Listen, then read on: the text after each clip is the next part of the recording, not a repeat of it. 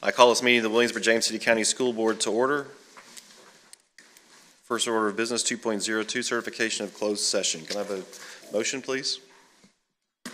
I certify that to the best of each member's knowledge, the Williamsburg-James City County School Board, while in closed session, discussed only public business matters lawfully exempted from open meeting requirements, as stated in Virginia law, and that only such public matters as were identified in the motion convening the closed meeting were heard, discussed, or considered. Thank you, Mrs. Hummel. Is there a second? Is there any discussion? Ms. Surza? Dr. Beers. Aye. Ms. Cook. Aye. Ms. Hummel. Aye. Ms. Ownby. Aye. Mrs. Taylor. Aye. Mrs. Young. Aye. Mr. Kelly. Aye. Thank you. Ms. Surza, could you take the roll, please? Dr. Beers. Here. Ms. Cook. Here. Ms. Hummel. Here. Ms. Ownby. Here. Mrs. Taylor. Here. Mrs. Young. Here. Mr. Kelly. Here. Thank you. Can I get a motion for approval of the agenda? Mr. Chair, I move approval of the agenda as presented. Is there a second? I second. Is there any discussion? Ms. Surza? Ms. Hummel. Aye. Ms. Ownby.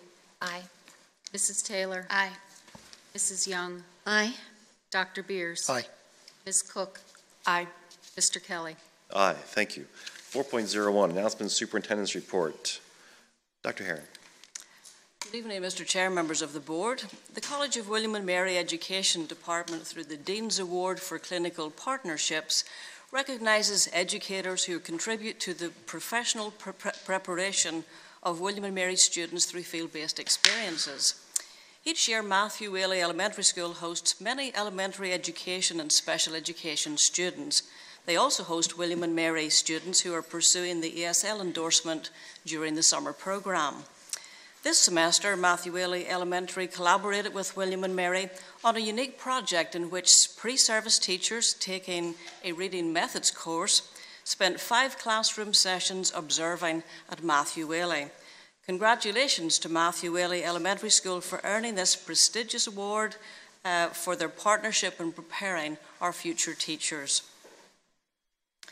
Jamestown High School was selected for the exhibition Germany Unwrapped, funded by the Office of Foreign Affairs in collaboration with the Goethe Institute in Washington, D.C. Germany Unwrapped is a traveling exhibition packaged in 2 large flight cases. It provides visitors with information about Germany and the German language in playful and humorous ways. You don't need to know any German to understand the exhibition, as the images and objects speak for themselves. The 2 large display cases are located just outside the Jamestown High School cafeteria, and they will be there until January 5th. They are ready to be explored by students, faculty, and families. For the first time, WJCC counselling programs and New Horizons Regional Education Centre partnered to provide 80 middle school students with the opportunity to participate in New Horizons Career Day. On December 7th, students from all 3 middle schools and their counsellors travelled to Woodside Lane campus to learn about 8 different programmes offered through the Career and Technical Education Centre. In addition to rotating through different programme presentations led by current students, all 8th grade attendees toured the campus and experienced different classroom settings.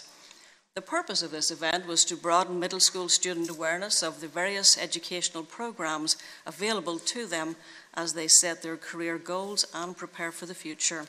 Those are all of the announcements I have this evening, Mr. Chair. Thank you, Dr. Herring. Any announcements or school board? I would just like to comment, Dr. Herring, I think it's very exciting that our 8th grade students had an opportunity to travel to Woodside. I think letting our middle school students know early on about our career and technical options is phenomenal, and hopefully that will increase the number of students who access that. So, kudos. Thank you. 4.02, school spotlight. Dr. Herring? Mr. Chair, tonight we have a very special school spotlight for everyone. Under the direction of Carolyn Morse, the Warhill Honour School Choir will perform a holiday medley for us. Thank you, Mrs. Morse and the school choir. Welcome.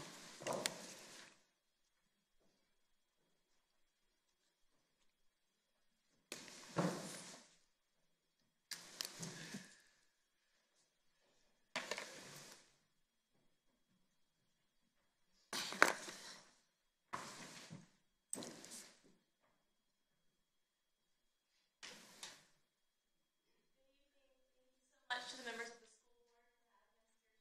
We're going to perform 2 jazz selections. Let It Snow and I'll Become for Christmas.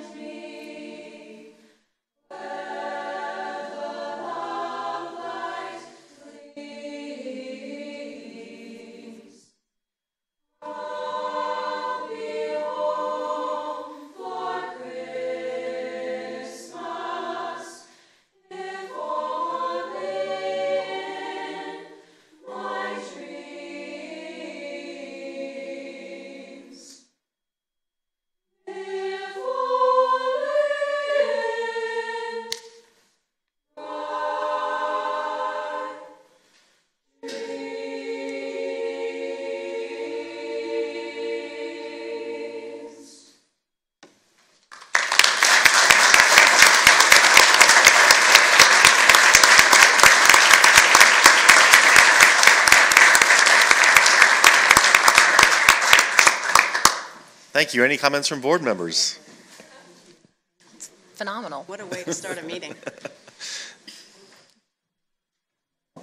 I have to say, one of the things I'm most proud of in Williamsburg, James City County is our performing arts and the way the school system is able to support and the good work that our kids do. The choir here, I saw Peter and the Starcatcher at Jamestown a couple weeks ago, and it was just an amazing performance. So it's truly inspirational what our kids do and how well they do it. So thank you much. I have to echo that. I'm really amazed at not just the level of the performances of our students in all of the arts, but another area that I just think is phenomenal here are all the orchestras at all the high schools. I've been out there when they're practicing, and I they could be the Virginia Symphony. I mean, they are just phenomenal. So it's great. And those of you who've brought them along from those very squeaky years when they were little kids, it has certainly paid off. It's amazing the work that they do to get them to where they are. Yeah, I know you got the musicals in the spring are, just amazing that you have to kind of pinch yourself at the high school and not Broadway quality. They really are. So, thank you. Thank you for that. Thank you, Dr. Carroll. Dr. Carroll's not here. Thought he was here. 5.01, board recognitions. Mr. Chair, we have several student recognitions this evening. Let's begin by recognising 4 Lafayette athletes for being named VHSL's All-State Team. Students, as your name is called, please join us at the front to be recognised and remain at the front for a group photograph. First of all, Amara Bland Haynes, All-State Cheerleading Team.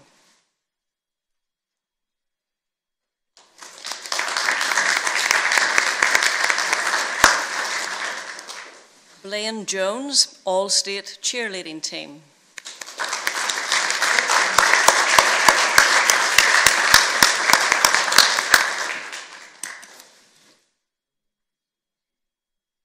Jacob Smethurst, All-State Golf Team.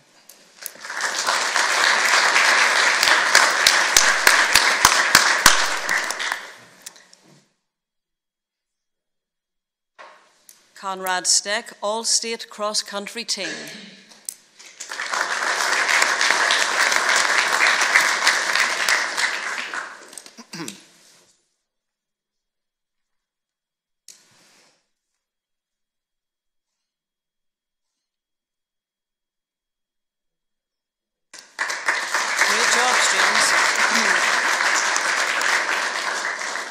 We also have a number of War Hill student athletes to recognise for their individual accomplishments. Students, please come forward as your name is called and remain for the group photograph of all the state winners.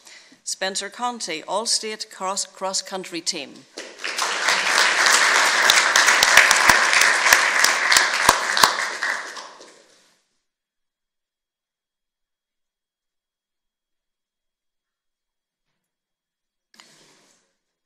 Rylan Haggerty, All-State Cheerleading Team.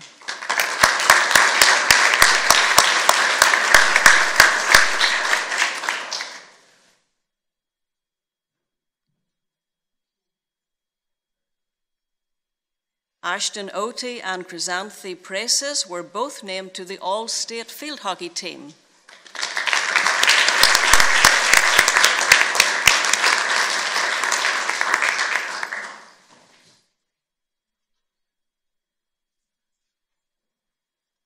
And we have 4 War Hill volleyball players were named to the All-State team.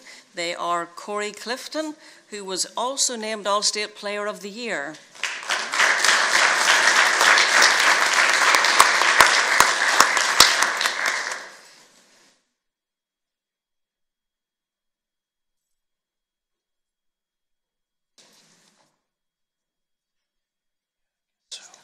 Alexis Pollard.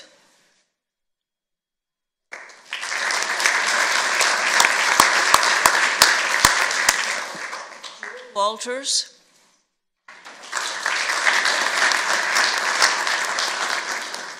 And Chloe Wilmoth.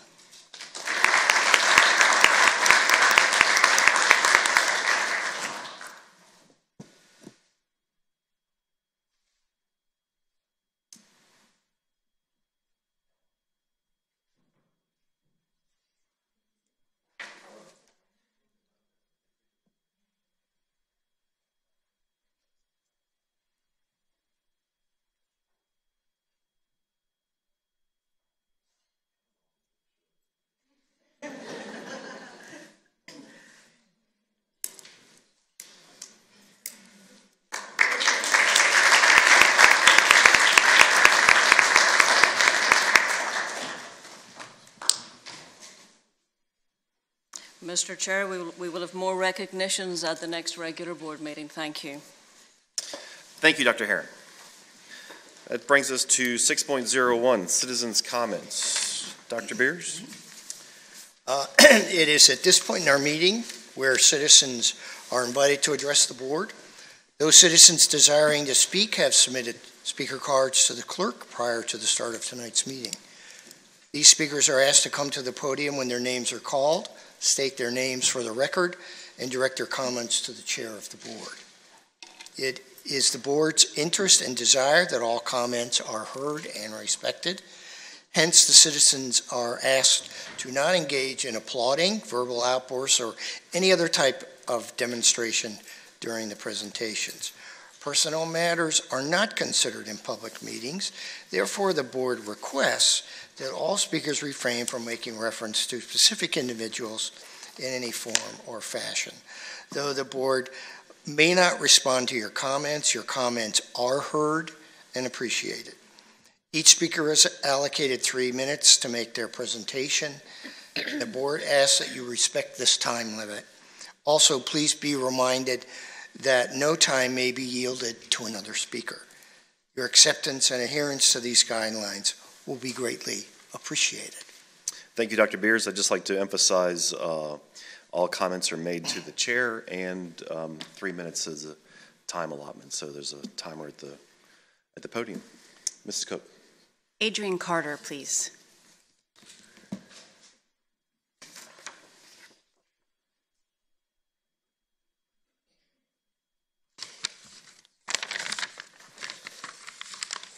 Good evening. Good evening. I'd like to thank Ms. Owensby for attending our forum on Saturday. Thank you for your continued support. My name is Adrienne Carter. I live at 100 Lauren Court, Jamestown District. The WJCC School District is located in the epicenter of the military-industrial complex. It is, as I have stated before, akin to corruption that the people of this county, and the school district specifically, has failed to recognize the need to employ a junior ROTC program. Such a program would be used as just one of the tools to close this school district's double-digit Jim Crow achievement gap. WJCC can be described as an affluent community, yet smaller and less affluent school districts in the surrounding areas, York County and Surrey counties, for example, have identified the value in this program that it provides to different segments of their student population.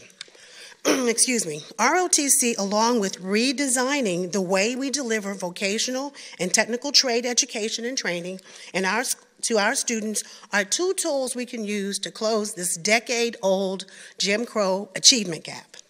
Back in the 80s, when I was a student at Lafayette, then the only high school here in James City County, WJCC provided a licensed practical nursing training and various vocational trade programs at the junior high and the high school level locally. What happened? I challenge this board to move out of your comfort zone and redesign the model for which we deliver and provide technical, vocational, skill education and training to our students. Explore a more regionalized approach, partnering with Charles City, New Canton, Richmond. How much money do we send to New Horizons each year? And are we getting the bang for our buck? Our school population is growing. We need to provide access to these skills to a growing population. My final statement with regard to the demographics and the lack of transparency of the demographics and volumes of students attending private schools in this school district, on this school district's dime. All of our schools are fully accredited, notwithstanding the double-digit Jim Crow achievement gap. But based on a family's ability to afford litigation, they are awarded these vouchers. How much of our tax dollars are spent on this program? In closing, large checks to cover private schools, double-digit Jim Crow achievement gaps, vocational trade training capped based on regional accommodations. What does fully accredited truly mean? Thank you. Thank you, Mrs. Carter. Janet Casanave, please. I hope I got that right.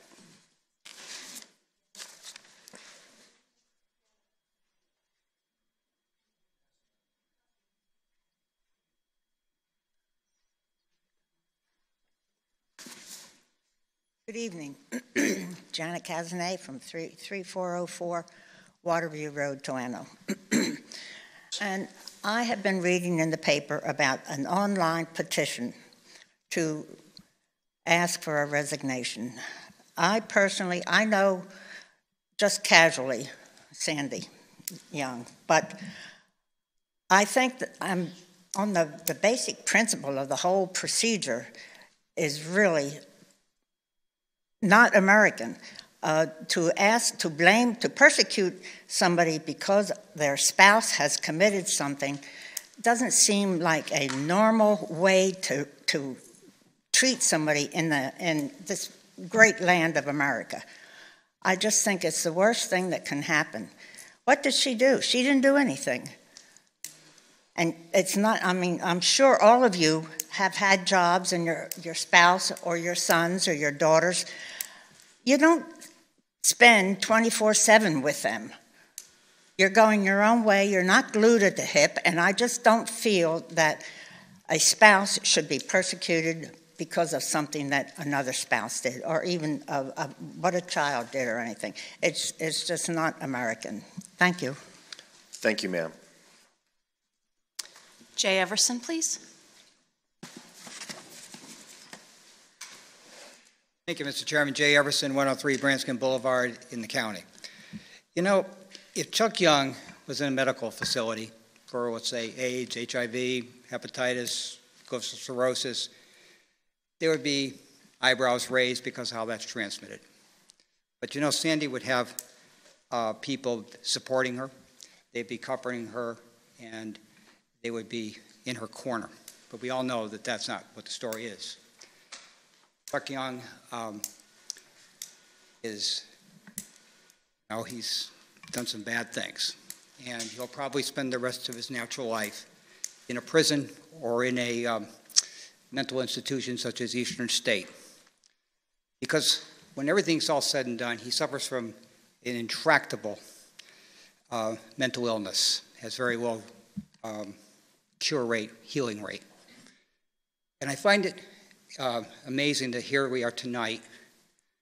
There's talk about her resigning. And just 2 blocks from here, in Colonial Williamsburg, I was photographed there when I was a kid. My kids have been photographed there. Those stocks where you put your hands in your neck. Because back in the 17th and 18th century, it was believed that public shaming would get people on the right track. The problem here is that she didn't do anything. The scope of what happened with her husband, she found out just recently in court. Now, it seems to me that these calls are setting a new standard, a new set of rules. And the calls are coming from the vice chair, the chair, the Ms. Bellis from the Gazette.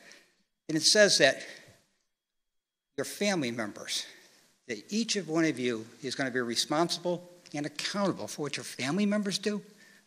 You really want to go down that road? And I just find it astonishing. And fortunately, Sandy is a woman of great faith. She knows that the Lord will see her through this, and that he will be with her to the end of time. God bless you, Sandy. And to you, Mr. Chairman, thank you for your time. Thank you, Mr. Everson. Chris Henderson, please.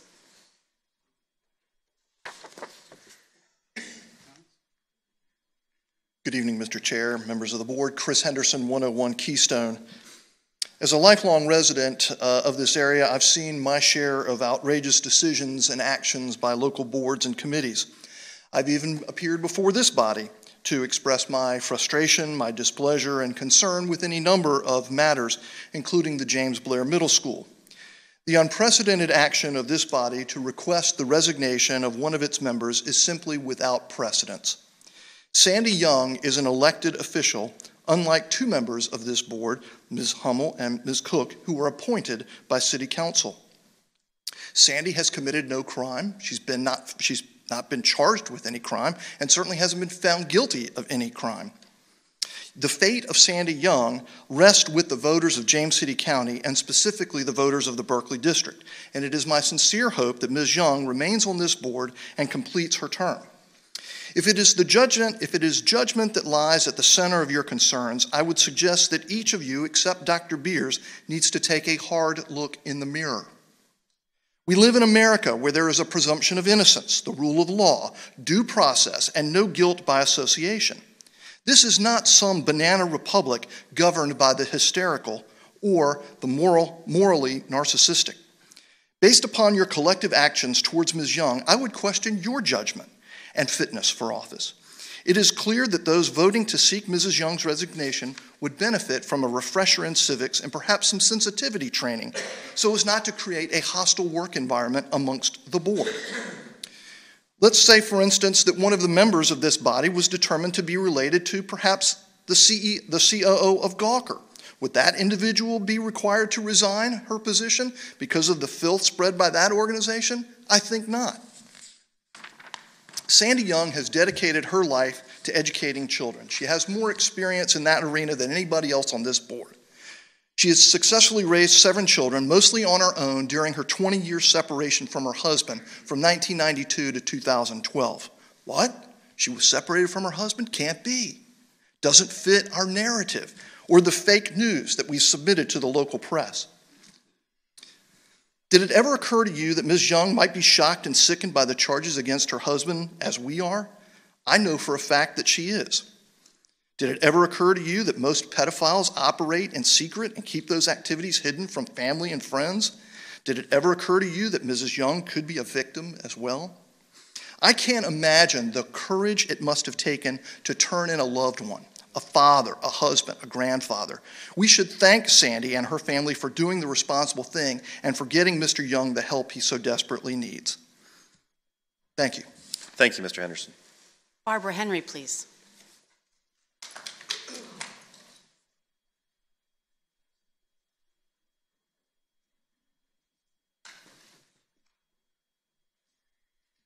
Good evening, Chairman Kelly, members of the board, Barbara Henry, 141 Devon Road. I am here this evening also to voice my request for the school board to drop any notion of pressuring Mrs. Young to resign. She is a competent member of the board and a respected member of our community. There is no reason she should resign from her duties on the school board. Thank you. Thank you, Mrs. Henry. Elizabeth Keller, please.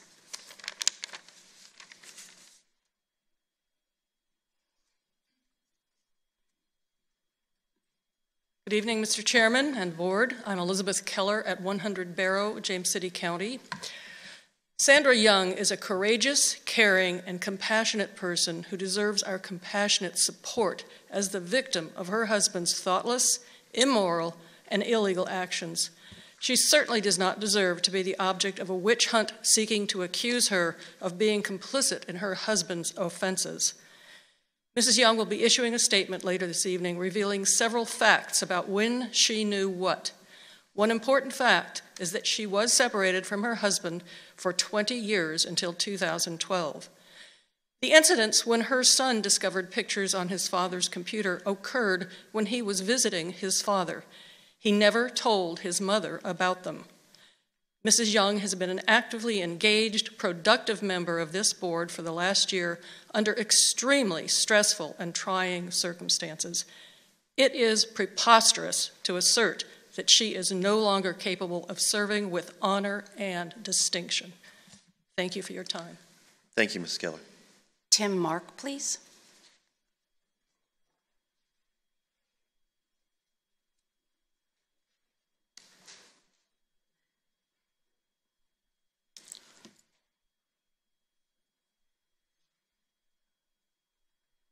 Good evening, ladies and gentlemen. I'm Tim Mark, 3923 Thorngate Drive, James City County resident.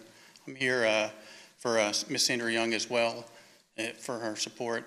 And I think it's horrific what was coming in the papers. And Ms. Ownby, what you... Please direct your comments to the chair. I'm sorry. Thank you. But it was horrific that you came out very quickly, and you guys are a team, and you cannot offer judgment. And you guys you did not meet as a team before, and you were already offering comments and judgments and a resignation, and that is horrific. And you should all look in the mirror, and you should drop any charges. Ms. Sandra Young, thank you for your years of service, and you know you're welcome in my house anytime. I have 2 children in this county, and this woman is what we need in this county, and we all owe her a debt of gratitude. And thank you very much. And thank you. Thank you, Mr. Mark. Dorothea Matthews, please.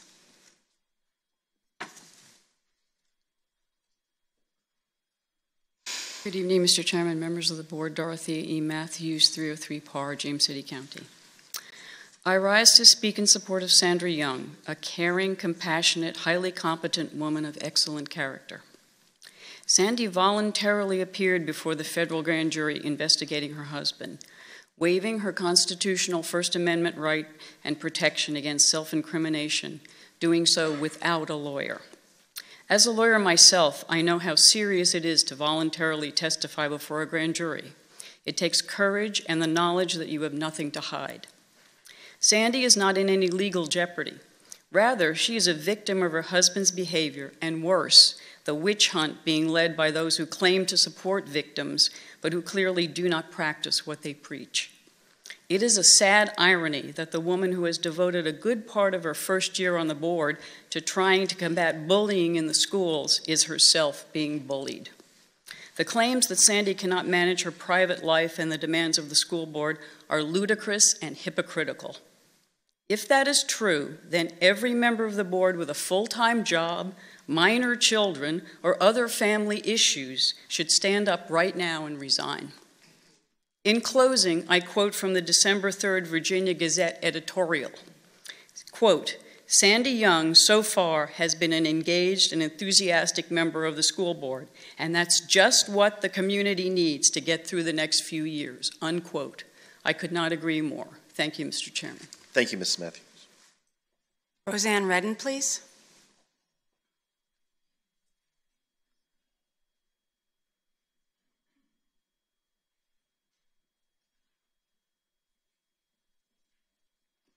Good evening. Roseanne Redden, 4700 President's Court. I'm here to express my support for school board member Sandy Young. It is hard to believe that a story on the front page of the Virginia Gazette reporting a criminal investigation has turned into a vendetta against someone who has not been charged with any crime. Personally, this feels to me like a legal issue of defamation of character. As I prepared comments about the accusations, turmoil, and stresses Sandy has been forced to endure, a few words came to the forefront. Unwarranted, disgraceful, intimidating, biased, unproductive, enraging, hateful, and political. It seems evident that the local media, the Virginia Gazette, is acting like both the judge and jury by printing 3 consecutive front-page articles about a certain criminal investigation. And the school board seems to be going along with their unseemly conduct. The first front-page article on November 30th addressed the criminal investigation and mentioned that Sandy was the wife of the accused. She was not indicated as part of the crime. The second front-page article began to address Sandra. It gave only a little more about the criminal investigation. It had a few quotes from Chairman Kelly. 1, the board had received several calls or emails asking Sandra to step down. What charges were brought against her, I asked. Why were the names of these several people? Were it 2, 5, 10, 50? Shouldn't they have to name themselves? Shouldn't the victim of accusations be given the right to meet the accusers? Meet them. Maybe you should make them appear here. Chairman Kelly was quoted, I'm sure she'll do what's in the best interest of her family and the school board. Voila, there was a third front-page story, and this criminal investigation story was mentioned only an iota. The story was now turned into a personal witch hunt against Sandra Young and contained a headline saying, some board members call for her resignation. No further justification for this or information was even given. No one has the legal right to attack Sandy when she has not committed or been charged with any crime. The Gazette has its own agenda and published it. That reminds me of another horrendous media mistruth called Hands Up, Don't Shoot. Very troubling that there are many citizens who believe everything they read in the media. Sandra is a duly elected official, a member of this board. She was elected for her qualifications as an educator and well-informed citizen. I have come to the conclusion that Sandra is not a member of the board who should step down. I would ask for anyone in the audience who is here to support Sandra Young to please stand at this time. Thank you, Mrs. Redden. Thank you. Sandy, this is Thank you. Thank you, Roseanne. Paula Sumrall, please.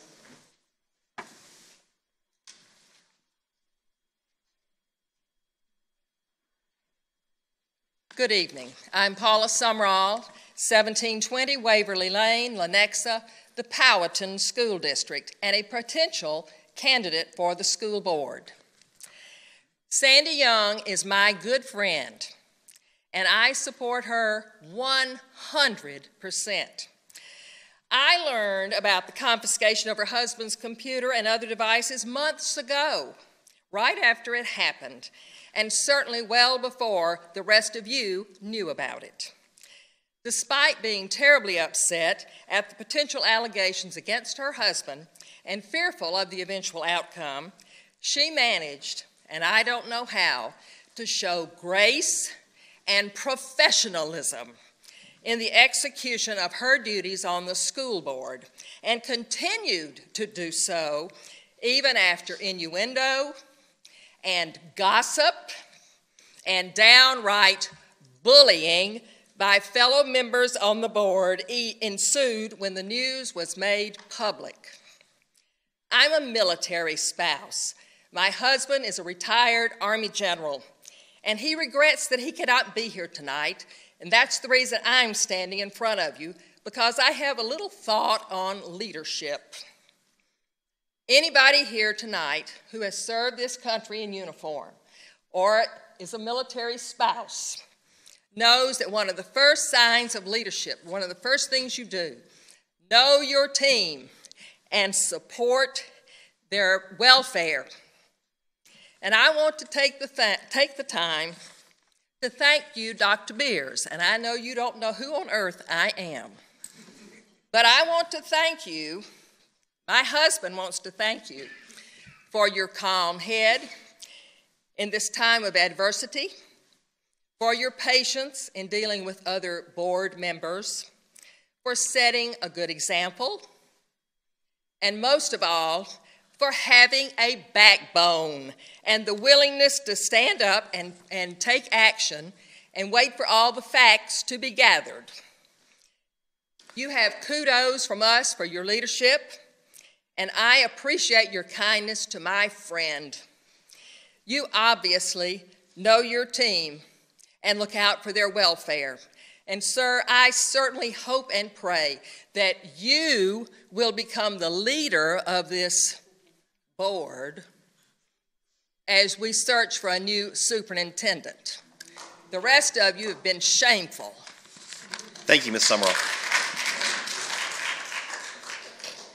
Avery Walters, please.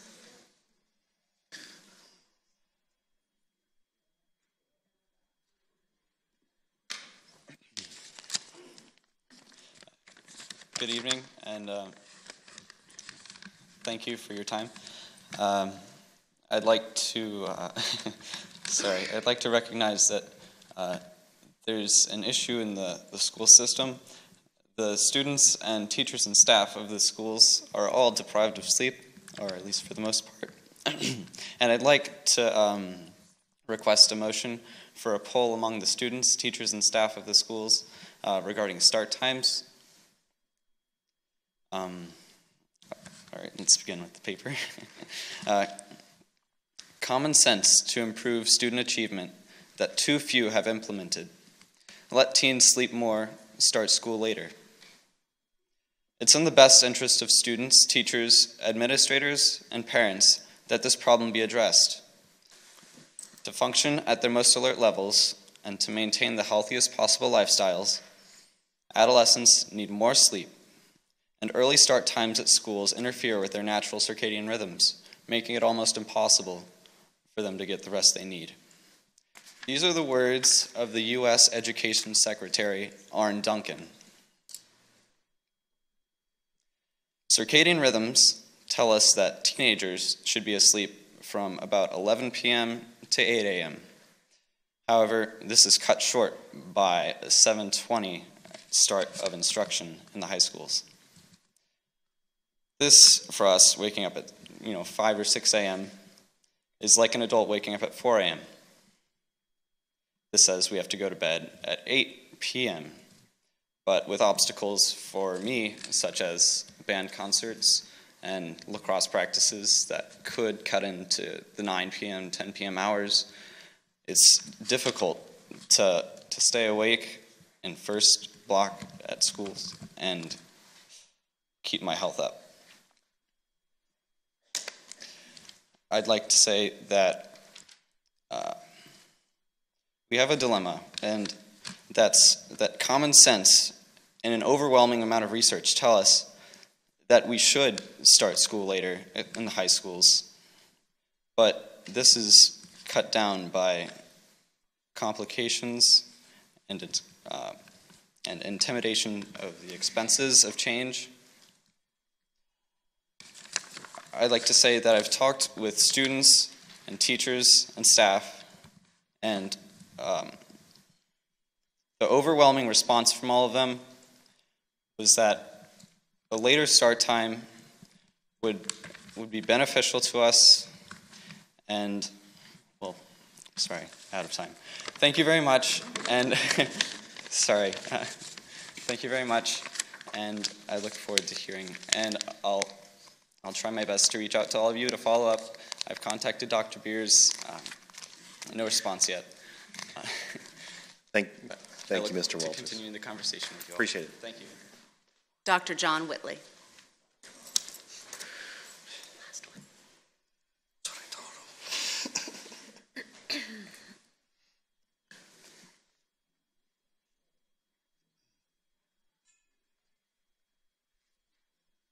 After that rendering, I want a nap.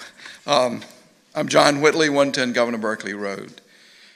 I'm here to speak to an issue that faces us every single day. Two, really. It's the equal employment outcomes and practices of our school system. It's the equal educational outcomes and practices of our school systems. We have some children and population that is not abandoned, but not looked at with the love and care and compassion that they need to be.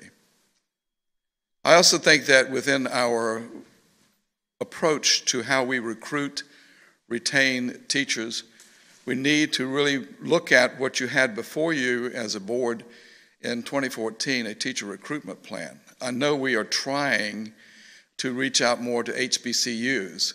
Oh, by the way, that's historically black colleges and universities. There's a plan presented to the board in 2013 that gave a pretty clear direction of how to go about utilizing a Citizen Affirmative Action Advisory Committee. As you know well, some of you, historically otherwise, that committee was abandoned along with other advisory committees. Got a lot of work to do, friends. We stand with you in your decision making and know that you're compliant as you see it with law. I only wish that those 12 or 13 people who spoke on behalf of a personal issue would motivate themselves to come stand up and be visible and vocal to speak on behalf of equal educational opportunities and equal employment opportunities. And I'm speaking about black folk being employed in our school system. I'm talking about ethnic minorities being employed in our school system. We got to do better, absolutely. I commend you, Chairperson Kelly, for your determination, your decision making. I think that the process you engage in and the board engages in are appropriate as you're guided by law. I'm especially appreciative of the two appointed members of the city of Williamsburg. To me, you hold equal status. I only wish it were such that your voting power could be increased from 1 vote to 2.5 so that you have 5 with the rest of them. Thank you very much. Keep doing what you do. Happy holidays. Thank you, Dr. Whitley. That's the end of our cards. So moving on to 7.01, Community Engagement Report from BWP Associates. Dr. Kastner and Dr. Harris.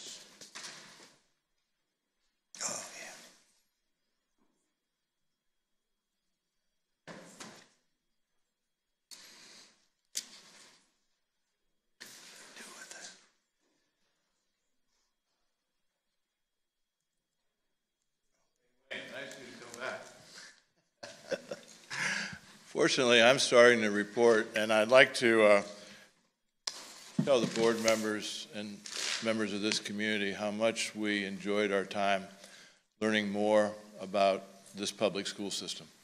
It was very impressive, and the outreach and the courtesy that we were afforded, we very much appreciate. Tonight's purpose is to share what we found out in the hours that we spent in 2 full days and a few evenings in meeting with the board members. This paper trail is not something that just is going to end when we do this report. The board members have not had much chance to have a chance to review this because we just finished it earlier today. But what we're going to do is we're going to go through a brief PowerPoint. What we're going to also do is share with you some preliminary data on surveys that about 200 people in this community have participated, and we know that that number is going to increase. Board members also have a 10-page report that is an annotated summary using the language that we received, not edited, from the community during the time that we were here, and also from the data sources that we're presenting you, we have come up with a draft leadership profile that probably after this evening, the board needs to reach a consensus to see if it reflects what you view as what should happen for when we're looking at the next superintendent, and will aid in how we would be screening candidates to meet the profile for your consideration of who you would choose to interview. If I could start first, what's the purpose of community engagement? It's to identify the perceived strengths and challenges of the public school system. So here you are, period 5 years ago, this might have gone on, but it gives a snapshot that validates, in many cases, what an excellent system you have, but also addresses certain challenges. It's the type of thing, when you're hearing about these strengths, it's the type of thing the HR department or future candidates are going to appreciate. It's also to identify and describe desired qualities and characteristics that the next superintendent should possess and demonstrate.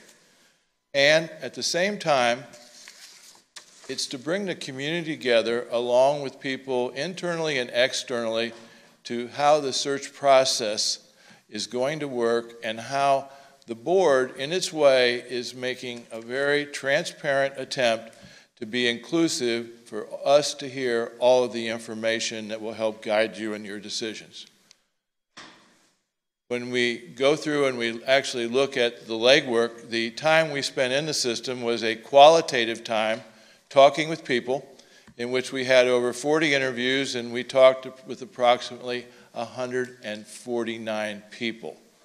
We've also then have the quantitative data that I'm going to go through now, and Wayne is going to go through the results of the qualitative data from the interviews that we had. From the preliminary results, when you look at 3 significant strengths of the school system, it's no surprise that when you have 200 people, you look at 64, if you do the math, you're talking over 120 people. That's a significant pattern. Talk about the excellent teachers and staff.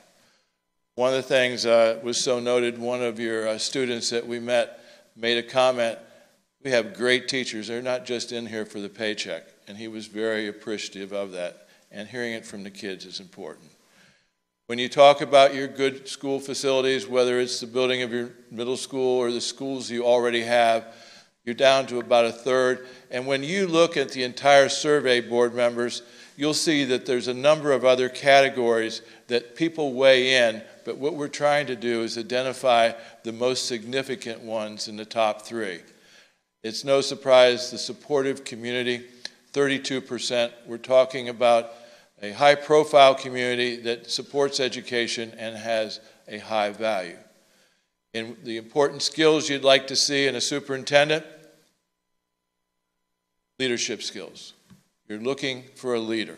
You're not looking for someone that's in the status quo. You're looking at someone that will move the system on from the strengths it already has. You're then looking at communication skills.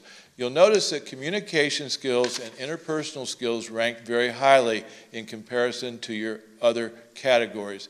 What it suggests is this community would value a people person, someone that can be engaging and be a visible part of your community. When you look at other important characteristics you'd like to see, at the very top, integrity, commitment to the community. You're not looking for someone that's coming here to build a career and move on. You're looking for someone that's going to have staying power. You're also looking at trying to go beyond the trend of superintendent change every 5 years or so. You're looking for a greater continuity from the people we talk to. You're also looking for a team builder entirely not only as a superintendent with a school board, but also a superintendent with the staff, public, and the students.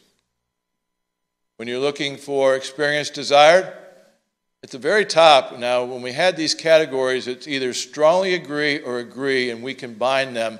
But when you see that, you're looking for experience in instruction and a classroom teacher at the very top. You're not looking for a non-educator. You're also looking for experience in strategic planning. And this happened as we met with a very diverse group of people, it's stated here that experience in a multicultural environment, because there's a complexity to this system, as you find and know on the many different communities you have, and also the interest in all students from each of these communities being successful. And that could be achievement gap, but also you're going to find it has a lot to do also with career pathways, not just be oriented towards college. The three most important issues or concerns in the next 5 years: educational options and programs. That coming at the top will have more annotative information when you read your report to show it's meeting the needs of all groups of students. You're talking about funding. Funding not only for your operational program, but also your capital program, and also trying to keep competitive salaries to attract teachers and staff, and also have them be retained, and also to compete to attract diverse candidates. And you're dealing with the issue of growth and the strain it brings. But in dealing with the issue of growth, you're also talking of the added complexity it's bringing to the students that you serve. What I'd like to do now is to turn this over to Dr. Harris, and he's going to go over the qualitative part from the interviews. Wayne? Mr. Chairman, members of the board, Dr. Herron, it's my pleasure to be before you to report to you the results from the community engagement discussions, interviews, and forums that we held on November 28, 29, and 30. You will note that there is congruence between the responses on the online survey and what we heard from the 149 individuals who spoke with us during the 2.5 days that we were here. Let me first refer you to pages 5, 6, and 7, because the responses under strengths are elaborated on in the statements that we heard. So if you go to page 5 of the long report, the community engagement report, you will see a section that refers to strengths. You will find some detail there. I will not walk you through all of that detail, but in essence, there are 4 broad categories of detail that appear there. The first broad category that corresponds to what you've already heard, we heard repeatedly that one of the strengths is the excellent, caring, and dedicated staff. They were referring to teachers, as well as other members of the school division who support those who are in the classroom.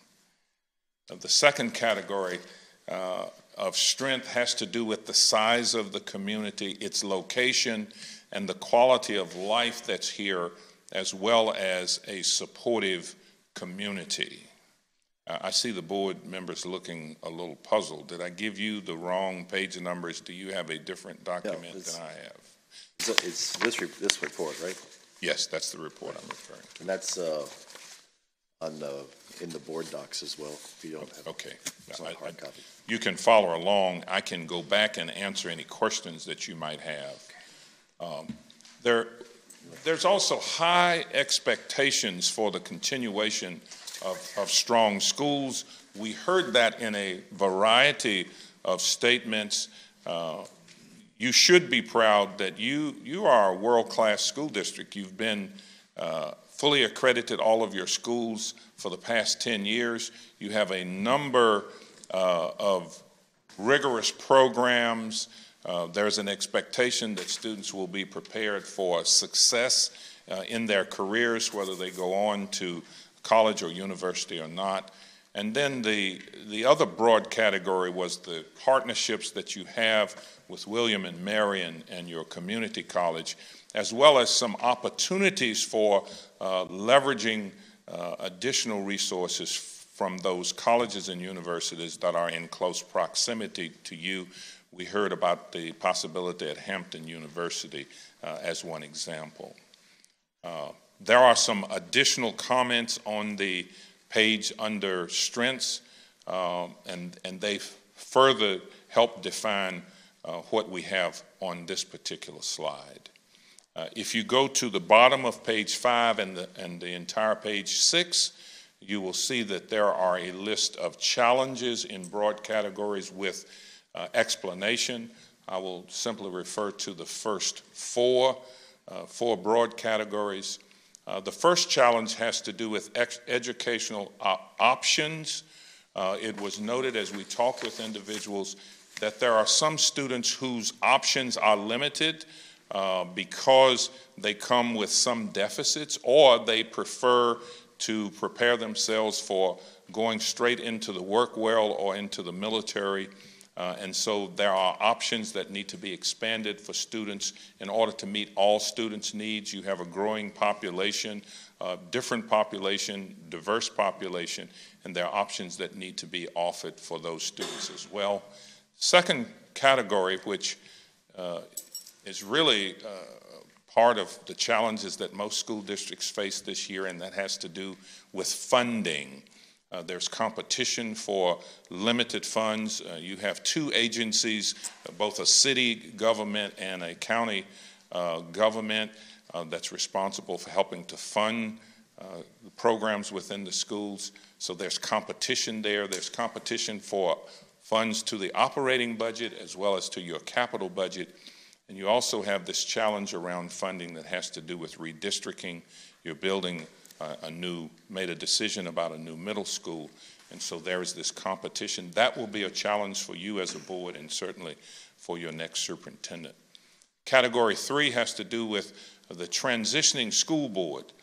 You have a board with 4 relatively new members who've only been on the board now for a year. You have board members who will be coming up for re-election or appointment. And you have a new superintendent who will be coming on board.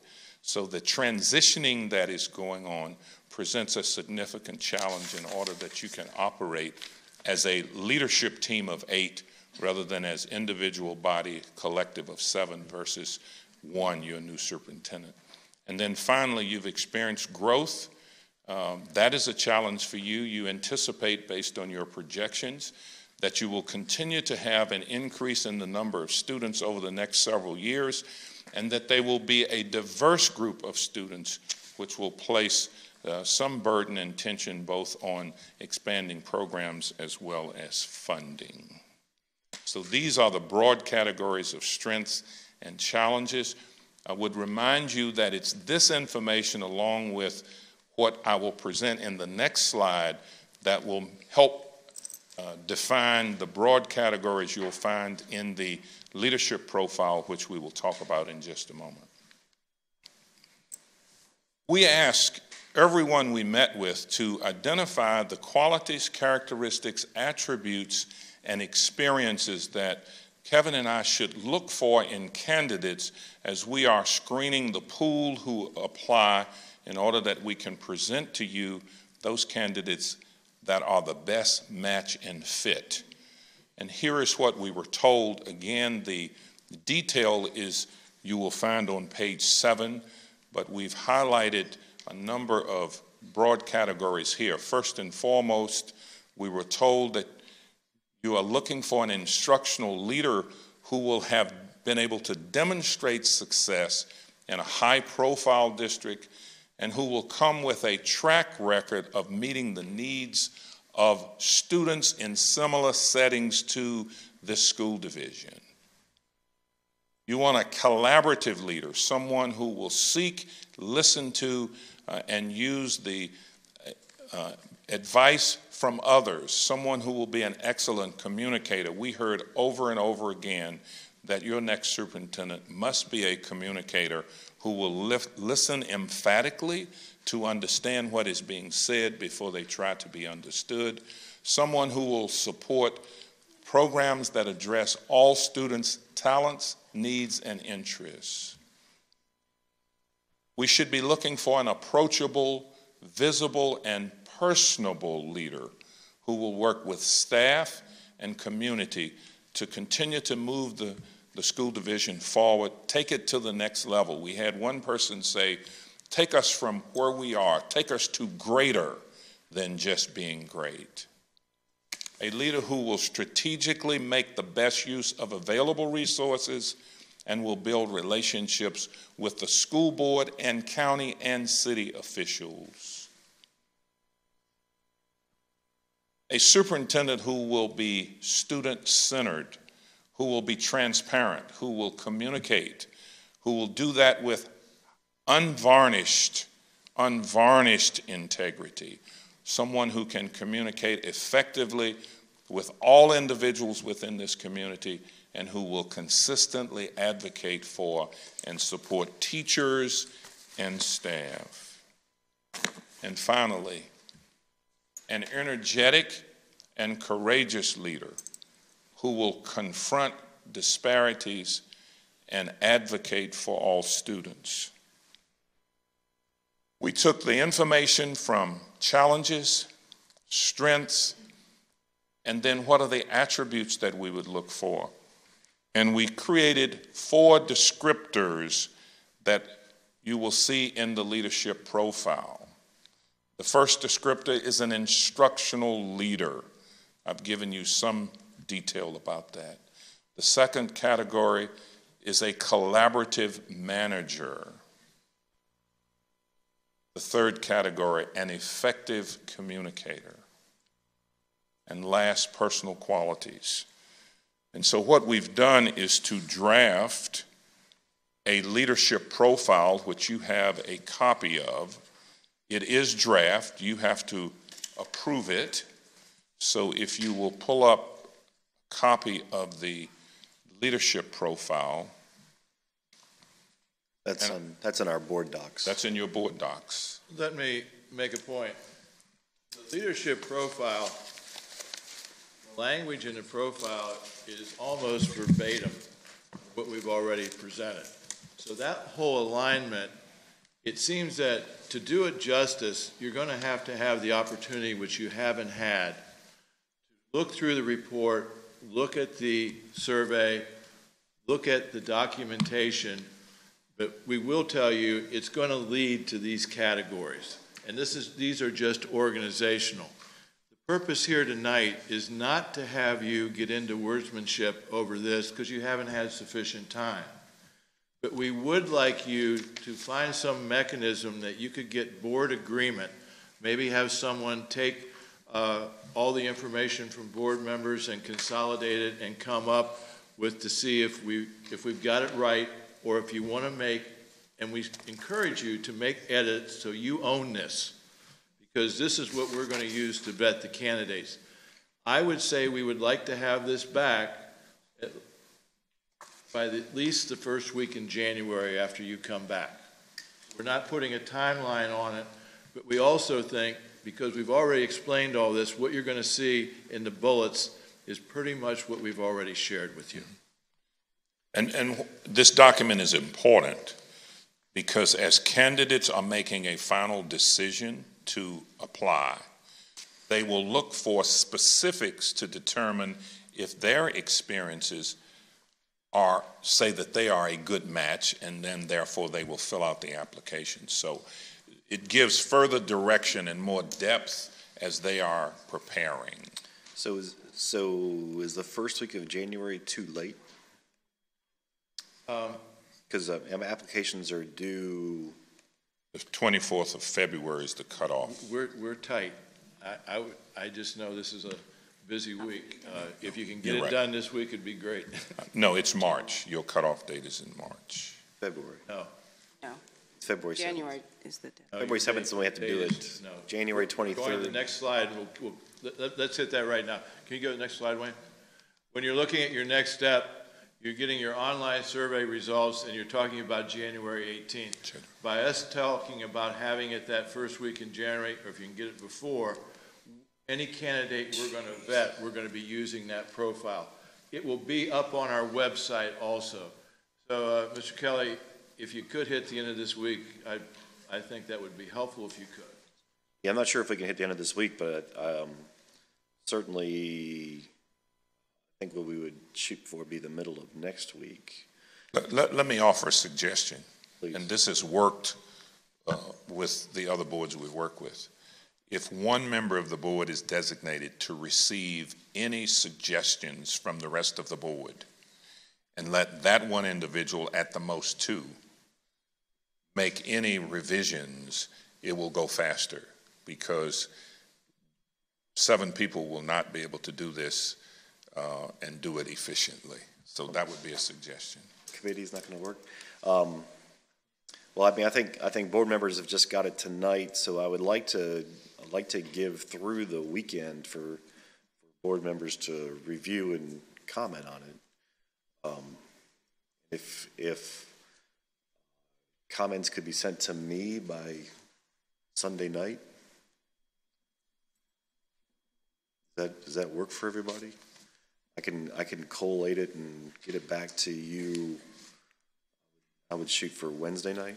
As long as we have it back and it's your final profile, we'll get it posted. I think you would have, I think it's great. Sunday night, all comments go to you, but then you need to somehow get them back to us.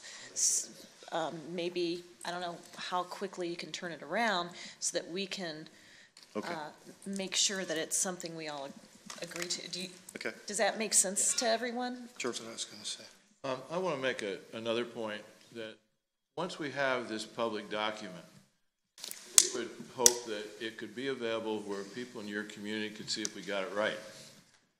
We also want to know if for some reason we've missed something and you board members are experts in your community, then you should take and make adjustments as you see fit. You know, there's a difference between coming in and visiting and all of a sudden knowing the depth of you as you live here.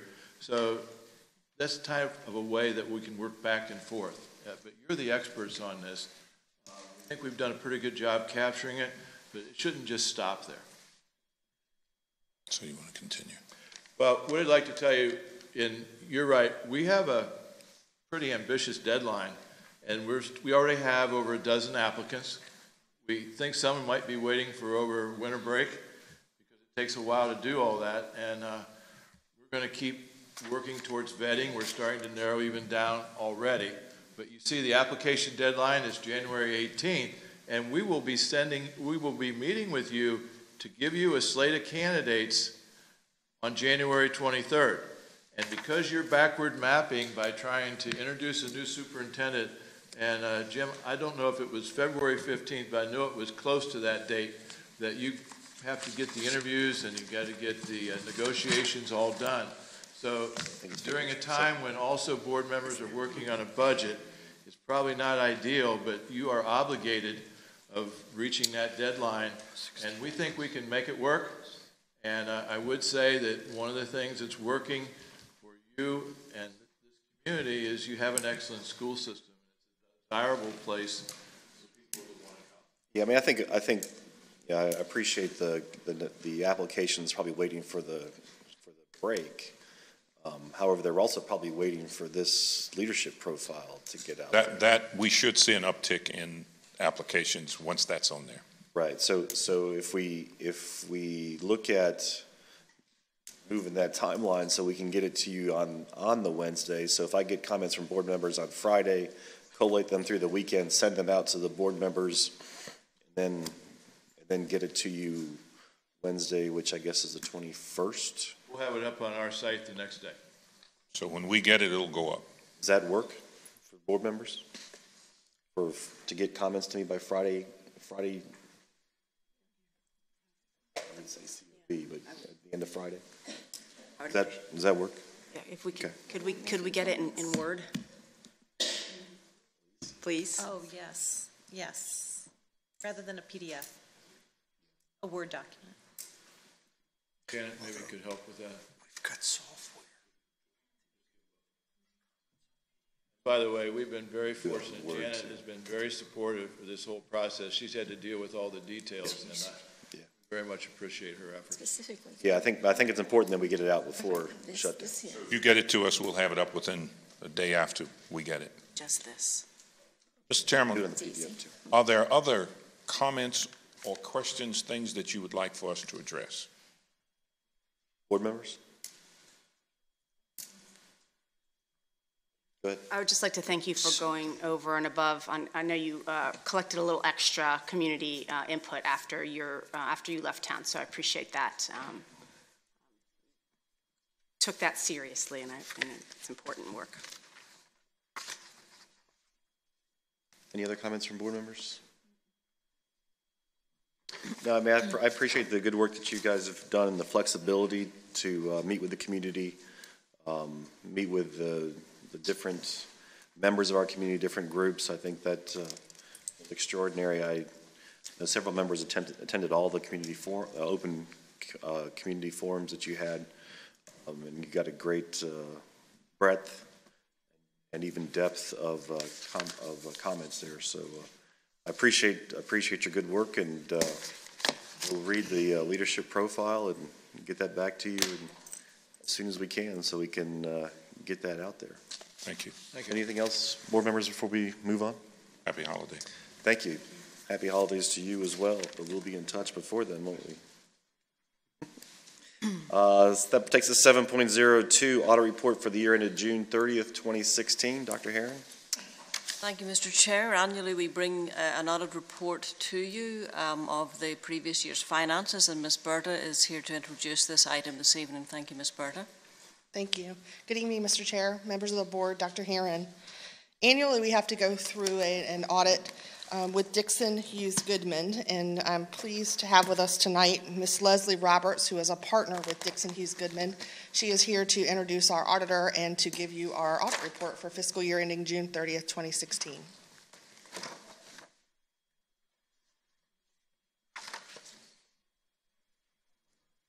Good evening. I'm just going to kind of go over the highlights, and then Rob's going to get into a little bit of the details. But basically, the audit went very well. Everybody was prepared for us, and they worked with us, and they were attentive throughout the time that we were scheduled to be here. We actually had a much better audit this year than we've had in prior years because we did a lot of pre-planning and meeting. We got together, and we actually changed the schedule of when we do the audit and kind of worked with each other really collaboratively, and it just went very smoothly. Pleased to report that we had a good audit. There's 2 reports within the audit. Rob's going to go into some detail, but basically you had an unmodified opinion, which means we were able to come in here as a third party, look at your records, and opine on them that they present fairly, not only the operation but the position at the end of the year. And there's also another report that we present that's part of your financial package, and it's a report on internal control over financial reporting. And again, another clean report. We didn't have any significant deficiencies or material weaknesses to report to you. There's another required correspondence that Rob will go into, and that was again a clean report. Most of it's boilerplate, but he's going to just dive into a little bit more detail. But overall, the audit went well. In fact, much better than in the past because we did a lot of collaborating up front. So they should be commended for the job they've done. And Rob's going to go detail.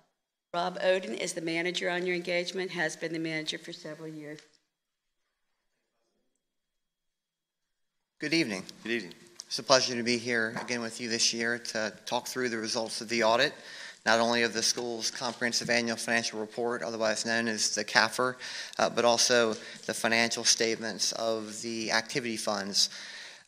So, as I've mentioned before, this, and I see some fresh faces up here as well.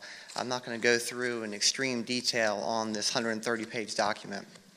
But I do want to give you a brief roadmap to where if you're going to spend any time with this document, it'll point you into the right direction. So with this CAFR, this Comprehensive Annual Financial Report for fiscal year ended June 30th, 2016, there's 4 major areas. The first is the introductory section, and in that includes the letter of transmittal, which is a letter from the management of the school board to you, the school board members. Also, next section that I would qualify as a major section would be the management discussion and analysis, the MD&A.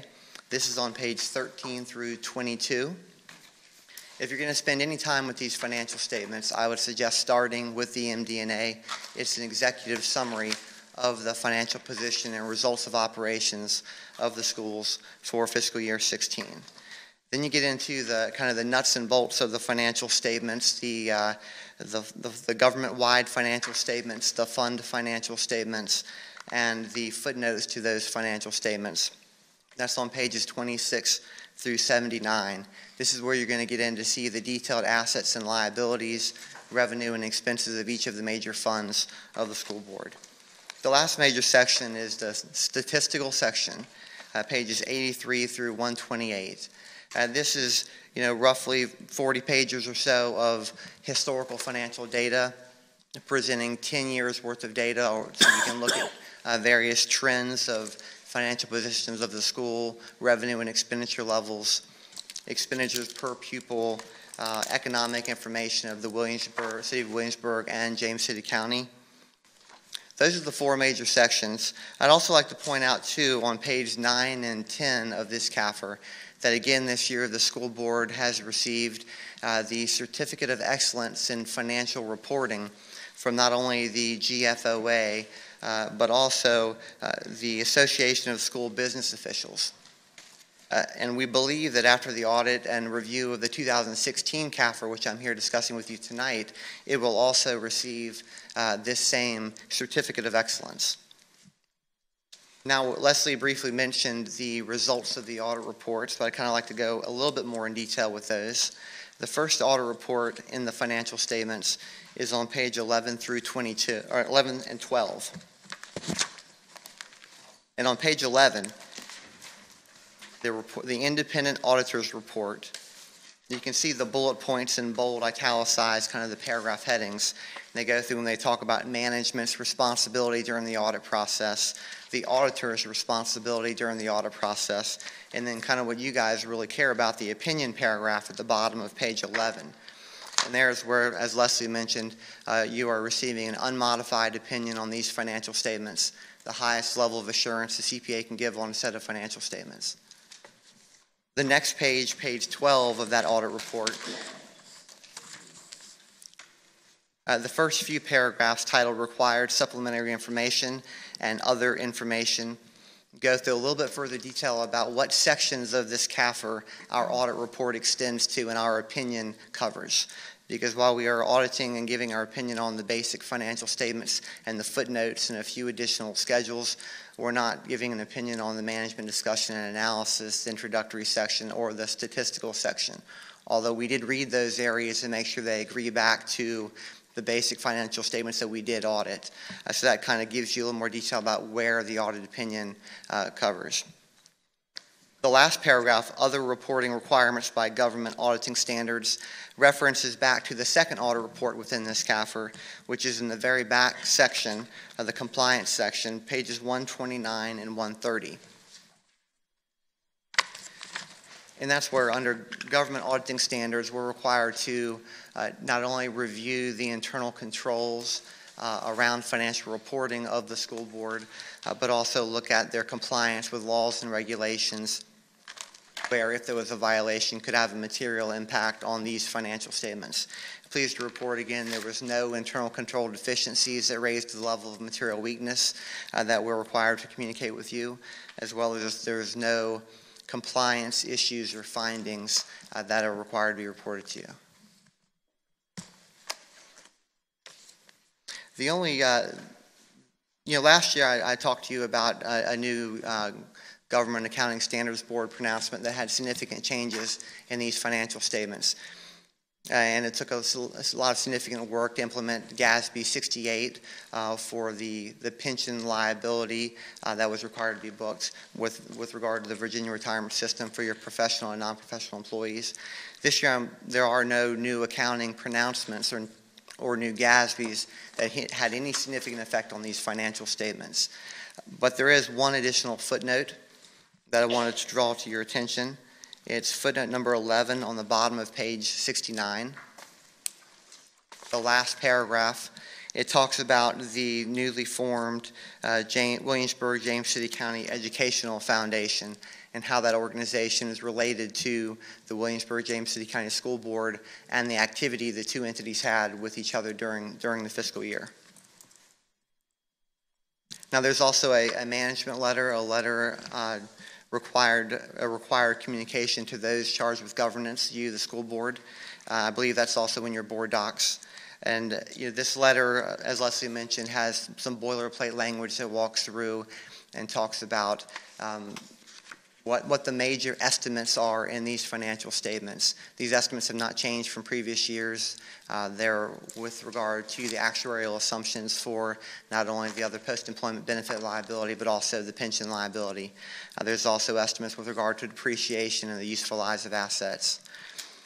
This letter would also go into discussing the fact that there are no new accounting principles or policies that were adopted this year, as well as any significant difficulties we had during the audit process, which I'm pleased to report there were none.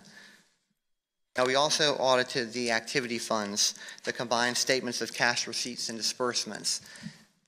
I was going to go through it and ask him a question at the end. And as part of that audit, we go out to each of the 15 schools and we use audit sampling techniques to sample the cash receipts and disbursements at the activity funds. And the culmination of that audit is, again, we've issued a clean opinion, an unmodified opinion, that the combined statement of cash receipts and disbursements of all 15 schools is materially correct in accordance with the cash basis of accounting. What pages are those listed under? So that's a separate document. It's a separate document. It's within board docs. It's labeled combined statement of cash receipts and disbursements. Content.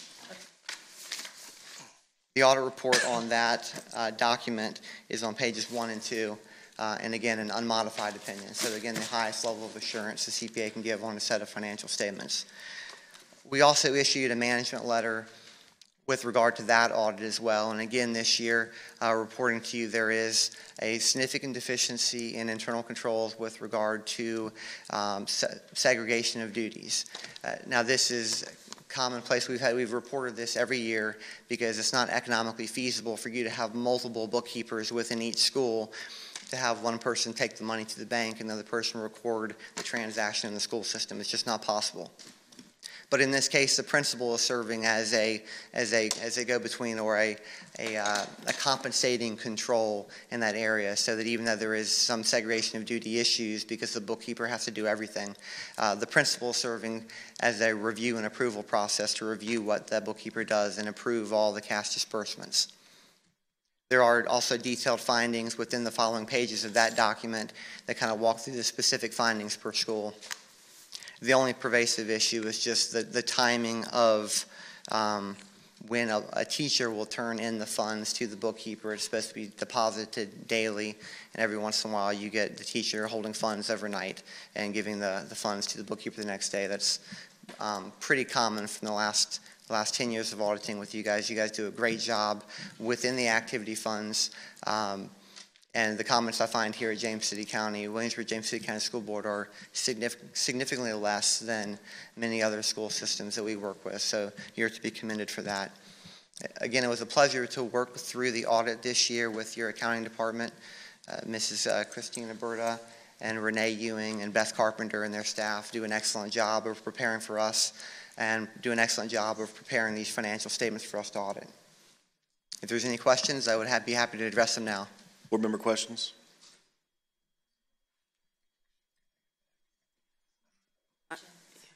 Go ahead.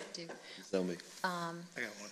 Well, I'm glad to hear that there weren't compliance issues. I do have kind of a picky question with regard to the major initiatives on page 5. It was just curious to me that we highlighted one particular subgroup, and I was wondering why we didn't note achievement gap for all of our subgroups, why one subgroup was noted.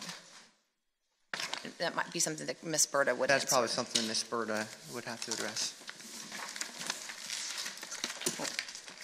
This is a document that we prepare every year, and we do update those sections. We certainly can review that again and expand upon that. There are other documents in the division that highlight those, so we pull out pieces to include and incorporate for our submission of that document and the publication of our financials. But if that's the desire of the board to expand that, we certainly can work with our school performance department to expand that. It just seemed odd because we note that our initiative is to ensure that we're educating all children, and so that's just seemed odd to me that we're only noting one particular subgroup. We can look at that. Sure. Thank you, Mr. Dr. Beers? Yeah, I have a question. I'm looking back on page 69, last paragraph about the Education Foundation. Yes, sir. At that sentence, I guess that's the second long sentence. The foundation is a nonprofit organization established to receive private donations and contributions to be used for the benefit of the students of WJCCPS, and is jointly governed by the citizens of James City County, citizens of the city of Williamsburg, and the WJCC School Board. Could you explain that? So there are various. Yeah. So there are various. Go ahead, and then I'll tell you what my assumption was. Yeah. Okay. There's various board members that are nominated or voted to participate on that governing board, and those are coming from those three bodies: City of Williamsburg, James City County, and the school board. So those three bodies nominate officials to serve on that board, and therefore that organization is jointly governed by the three city, county, and school board. Okay, so it's not an independent organization? It is an independent organization. Yeah, that's what I thought. So absolutely. I'm trying to understand the word govern. It is jointly governed by those three bodies who have nominated people to that board. It is not a component unit or a joint venture of the school board. It is not legally connected to the school board. It is independent. But the school board does have votes on that board. The foundation can ignore it. They can, yes. To that point, I am the Education Foundation representative on the board. I'm not sure if we are handling that appointment the same way that we're handling other committees and boards, and I just didn't. I'm throwing it out as a question because. Yeah, the board of directors of the foundation is made up of citizens from the city, the county, and a member of the school board. And so we do not appoint a member to the Education Foundation. The Education Foundation elects a member of the school board. So they invite a specific member of the school board to attend. The school board does not appoint somebody to that board of directors. So, and I know it's sort of getting off the topic, but it is a work session, and we sort of talk about stuff. So the question I have related to that is, the foundation can actually go on and operate on its own, decide they want to do something for the school district, and the board decide, which would be kind of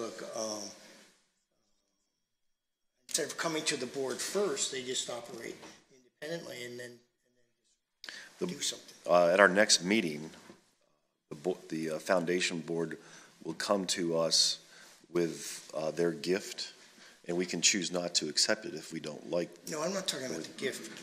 I'm talking about anything they might, want to do. I know, for example, that they scheduled a meeting without contacting the board about that, and I think it was a pretty significant meeting. Or that they scheduled a meeting and it happened to be the exact same time as the school board meeting. And it was a fundraising effort.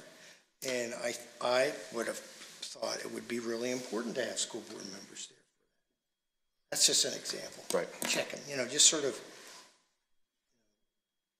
right. You want to do this, does it fit into your calendar? Or that's what that's a minor sort of thing, but I'm just curious about how it operates, and so I was intrigued by the word governed. Mm-hmm. Understand? Not sure what it meant. Okay. Still not sure, but I understand. I understand. Okay. Ms. Cook? I have yet to read this, and so I plan to do that, and I'm sure I'll have questions. And Dr. Herron and Ms. Berta know that, so. Thank you. But just with regard to the foundation, I think, if I'm not mistaken, it's the school board, but also the superintendent sits on that board as well. That's correct. Yeah. So just in terms of the accuracy of that, I think there's two things. I think the relevant thing to the school division in terms of an audit in our financial position is that if something happens to the foundation, it's in their governing documents that any assets they have roll into our possession. So I think in terms of, even though we may not be able to quantify that at a future date, if that organization goes away, its assets become ours, if I'm correct. So I think that's relevant and should be noted. I'll have to look back through the organizational documents of the organization, but these are your footnotes, and if you want to tweak the wording of this footnote, as long as it's materially correct within generally accepted accounting principles, we're going to be okay with the wording of that footnote. Any other comments from board members? I just wanted to thank Mrs. Berta and her staff for all the hard work, and it's really nice to sit here and hear all of the basic accolades from our CPA auditors, so thank you.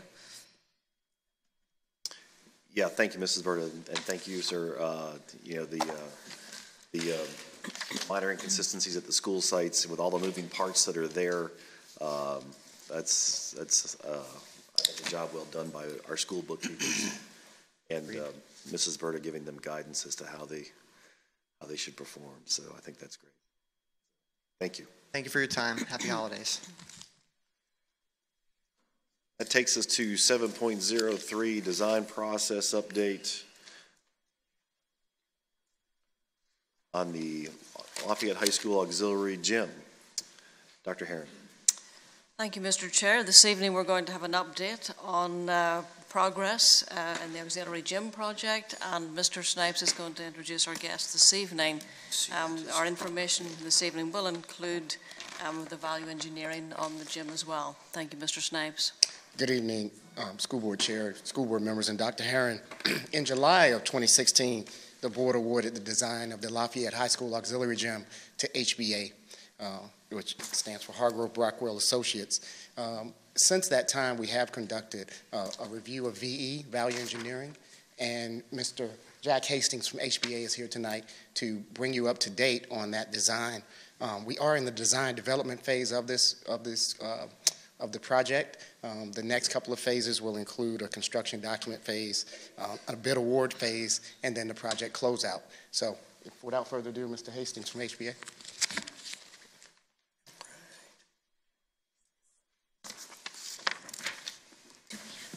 Good evening. My name is Jack Haston. I'm an architect working on the gymnasium addition project.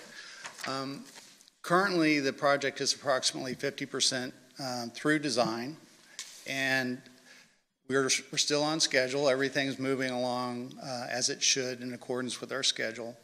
The latest activity that we've done since I was here last relates to a value engineering process, and I was just wondering if you all have any questions at all about what that process entails. So if not, the process actually results. I guess what were some of the areas that were identified? I'm just curious to see. Sure. And which ones you thought were.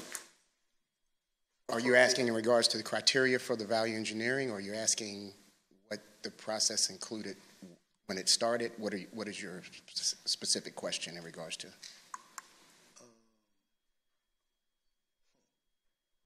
So. Can I help? Yeah, but I don't, I'm not quite. I think what you're asking us for is what items were identified as being value engineered, which ones did you accept and which ones did you not? Okay. Which ones did you discuss? I'm sorry. Is that fair? That's what I said, yeah. Okay. So. And I'm sorry, do we have any of these documents? No, we do not have that on it's not on our board docs. We just have it right there. Just right here. Is there any way we can? Oh, so it's not on our board. Yeah, Is there any way that someone could send these? Yeah, we can certainly provide the detailed documents after this evening, absolutely. Get down, sit down there. We can sit down there and watch. There's a curb down there. You can go sit down there. Sorry, go ahead. Okay. Thank you, Ms. Tracy. Sure. Wait a second. So the value engineered stuff, are you going to send us the issues that we looked at in value engineering and what we decide to do, what we decide not to do? He's going to go through that tonight. Oh, okay, that's. And then, got it. So. And then we'll get a copy of it. So from a overall standpoint, there were about 20 items that were reviewed and agreed upon in terms of them being worthwhile and valuable in proceeding with. So when you zip all the way down to the bottom, it represents about $200,000 in savings to the project, which we think is important in that because of some soil concerns that we have, we just wanted to make sure that we had enough money in the bid to accommodate that. And also to add to the project contingency for those things that may be unforeseen, that may be encountered with respect to soils specifically. So I'm certainly willing to go through all 20 items. If that's what you'd like, I can certainly do that really would not pretty like that. easily. Can you do things that are 50,000 and over? Sure. Okay, so we don't have many of those. So I'll kind of lower the bar to say just the larger items, about 20,000. So we're looking at substituting or changing the roofing system. That results in about a $20,000 savings. We're looking at modifying, and this is A7.0, so the numbers are on the left.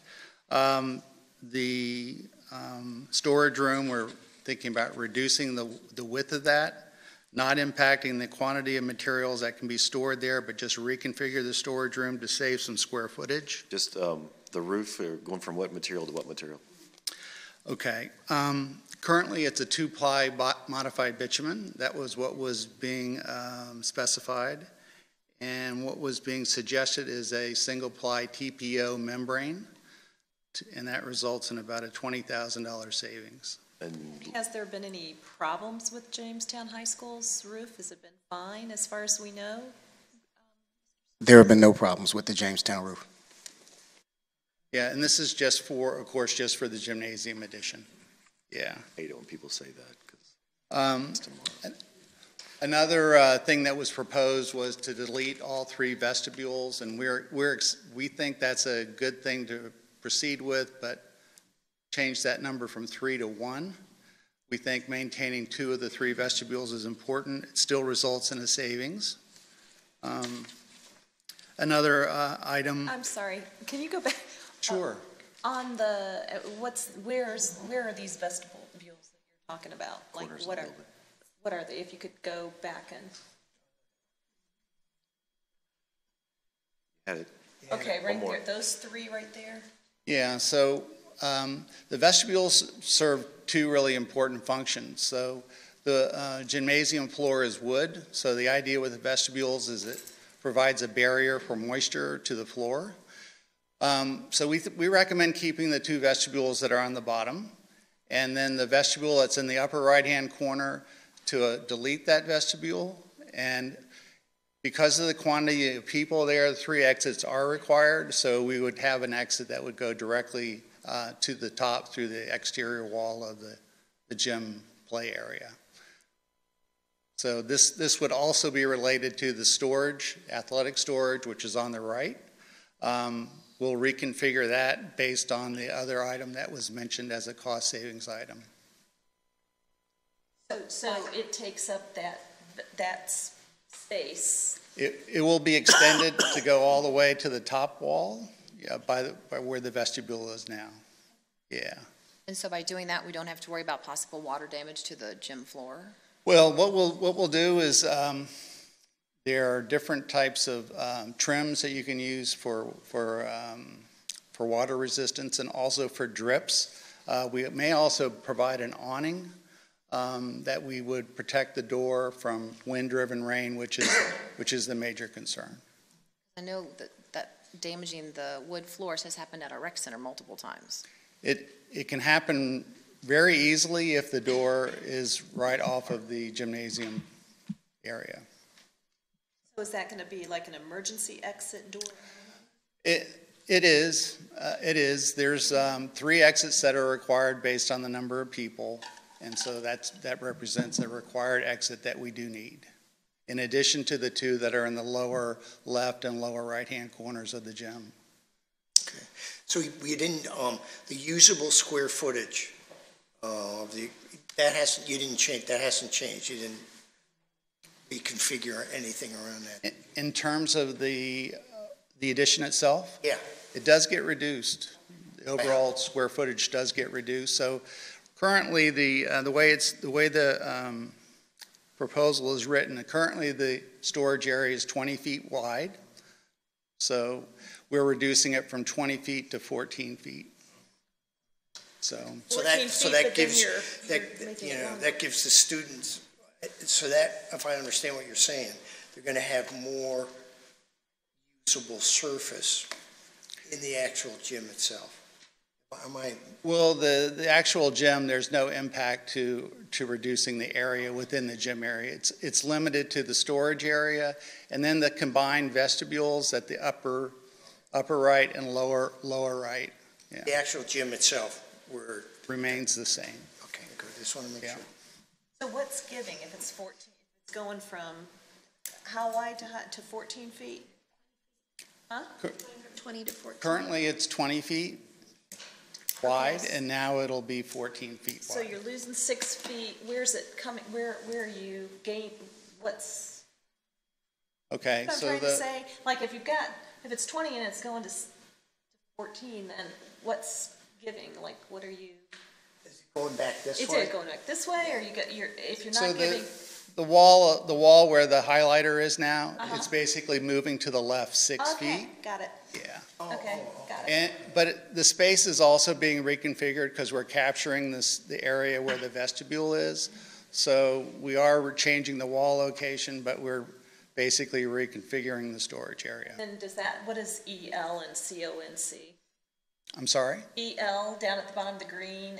Oh, it's electrical. Electrical. I mean, so that's got to be, you're losing 6 feet there too, right? That's correct. Between the electrical closet and it's a concessions area, limited concessions area.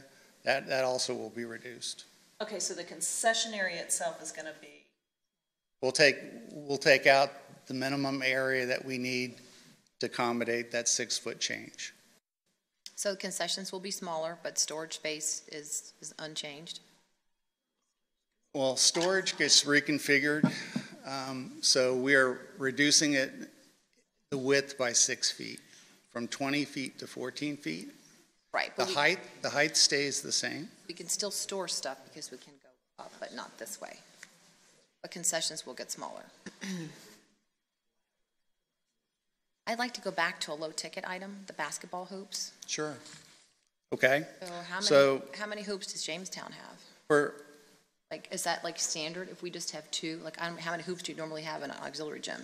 Well, so what's being proposed here is not to get rid of them, but it's to take, it's called an additive alternate bid item. So if we're satisfied with the bids come in within budget, and we're also comfortable with the project contingency, then that's something that would be added to the project. And what we'll do is we'll word our bid document so that we can have a little bit of a leeway between bid opening and when we can actually elect to take that once we know what our costs are. So it gives you flexibility in terms of award, and also if you can afford it, then those basketball goals would be brought back into the project at a predetermined price. These goals are the goals that are on the sides of the courts, and of course the main court, those goals are in the base bid. I guess, wait, to belabor the point, so like, do we know how many? Jamestown has 2. Okay, that's all I wanted to know. Okay. Ms. Ownby, they've been kept in as an alternative bid, so if the construction bid comes in under bid and there's money available, there is an opportunity for the board to vote that in as an alternative bid at the time, if appropriate at the time.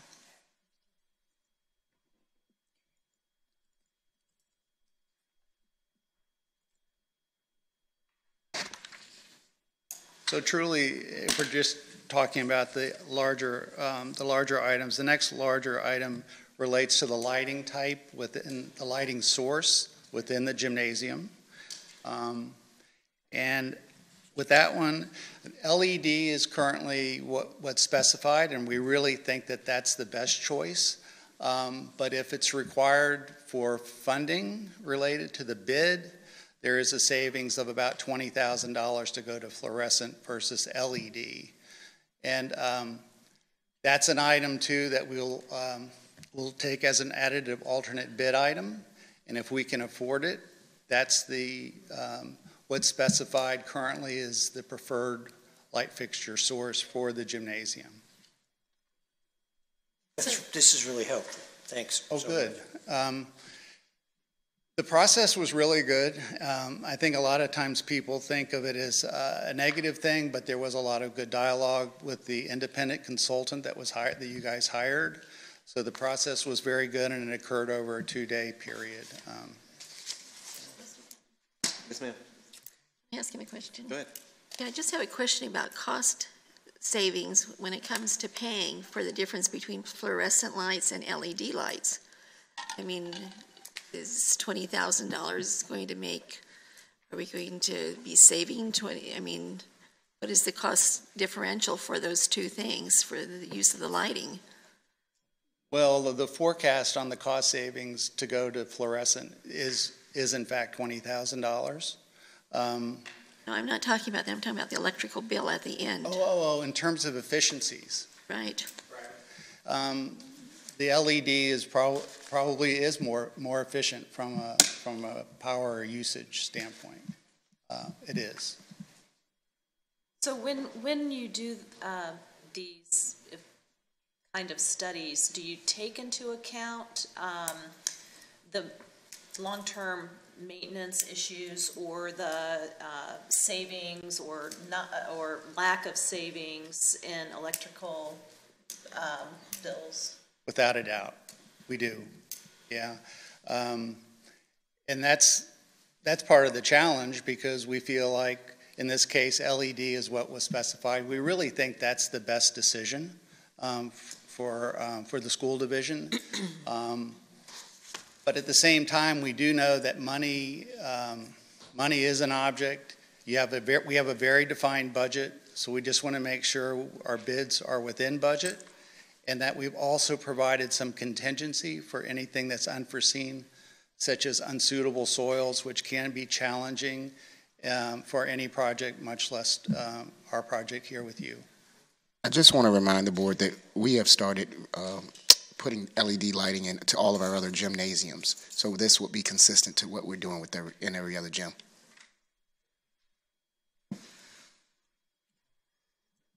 No, this was very helpful because there's been a lot of discussion about this gym over this past year. Any time we have an opportunity to get additional information like that, that's really helpful. Thank you. Sure. Any other questions about the process or any of the line items? Thanks very much. Thank you. Go ahead. So I do have a question about process. I think there was a milestone event at James City County tonight. Do we know what happened? Yes, Mr. Snipes can speak to that. There is a meeting of the county as well. Yeah, tonight there is a board meeting, the Board of Supervisors. Alan Robertson and a member of Kimberly Horn are there tonight for the SUP approval. Have not got a text from Alan yet, but we're supposed to be texting each other, let each other know what's going on. I was hoping we would know by now. I can check right now if you like, but I don't think he's texting me. And can you just remind us and the public what the next steps are? Yes, the next steps after tonight is we will do. We will have you'll have another board meeting with the final design. So that we plan to bring that to you in January with these VE recommendations, what it should look like. It shouldn't change that much. Jack, are you still here? It should not change that much from what you've just heard about the removing all the vegetables, some other things you wouldn't be able to see, plumbing, mechanical. After that, in March, we will have the IFB for the construction. So the construction documents will be created.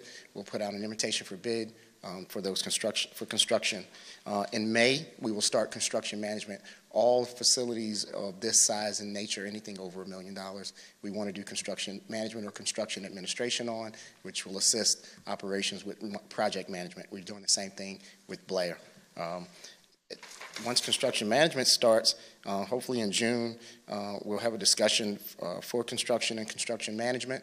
And then you would award at the second meeting in June the construction and the construction management contract at the same time. We want them to start out at the same time.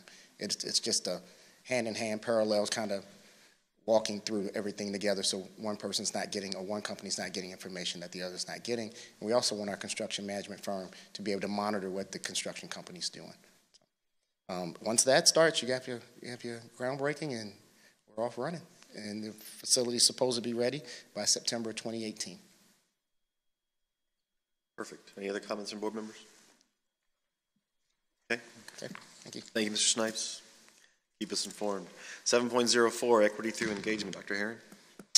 Thank you, Mr. Chair. If you remember last month, we brought our first in a series of presentations on the subject of equity through engagement.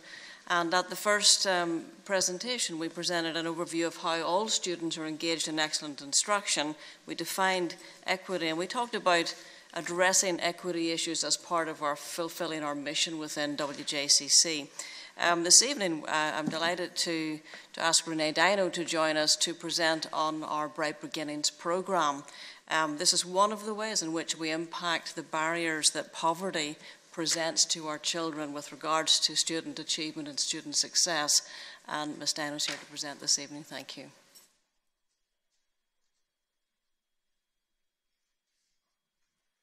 Good evening. Good evening. Our mission in Bright Beginnings is simply to provide each student what he or she needs in order to be successful in school or in life.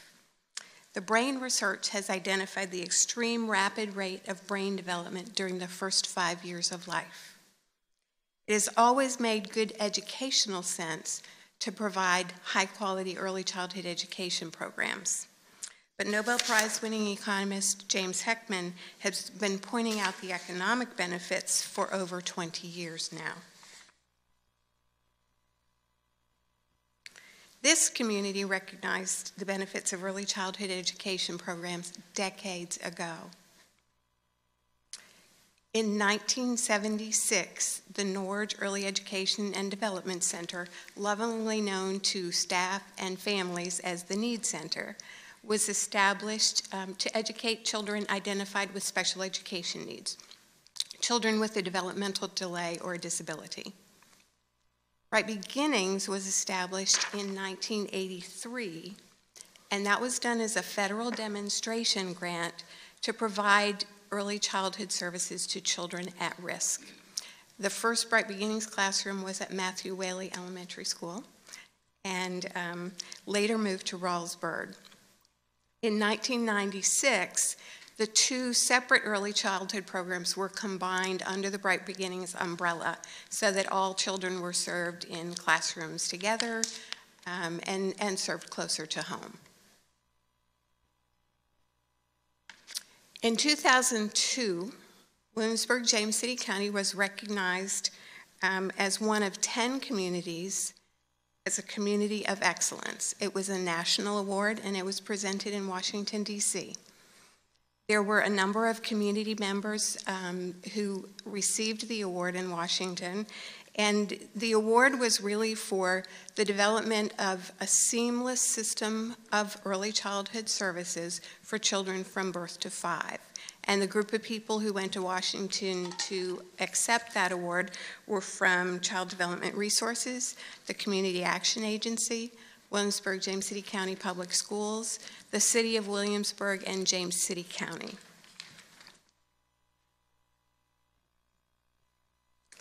An essential component of the Bright Beginnings program from the very beginning has been family engagement. Teachers provide monthly home visits to each family, and families have the option to do those home visits either at home, at school, or in some cases at their work site. I'd like to give you a little bit of a snapshot of who our Bright Beginnings students are. They range in age from 2 years to 5 years when they're ready to move on to kindergarten. And the numbers on this slide represent the children who are currently in our classrooms right now.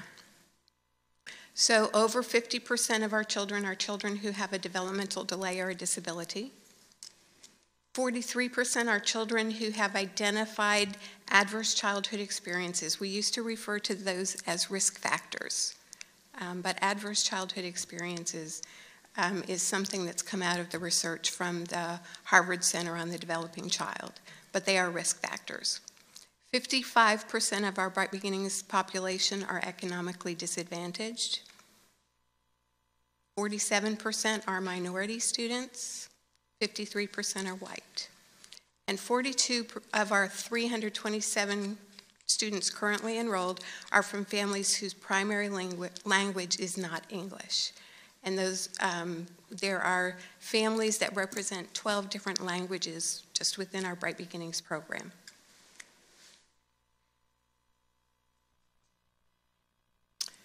This slide gives you information about the Virginia's Foundation Blocks for Early Learning. And the Foundation Blocks for Early Learning were developed for 4-year-old students, and it gives information about what children should learn in preschool as 4-year-olds. So you see content information here. What you don't see are the skills and abilities, the how of learning.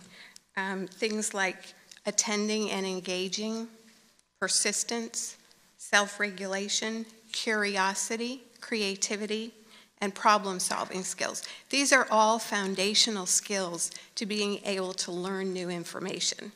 And in Bright Beginnings, we have a very intense focus on these foundational skills, how we learn. Once children learn how to learn, then new information is easy to absorb and connect. If you've not visited one of our Bright Beginnings classrooms recently, I have a quick video tour to give you some sense of what our classrooms look like. These were not staged film clips. I simply took an iPad one day a few weeks ago and went from classroom to classroom to give you a sense of what happens in those classrooms from our 2-year-old students up through our children who are getting ready to transition to kindergarten next school year.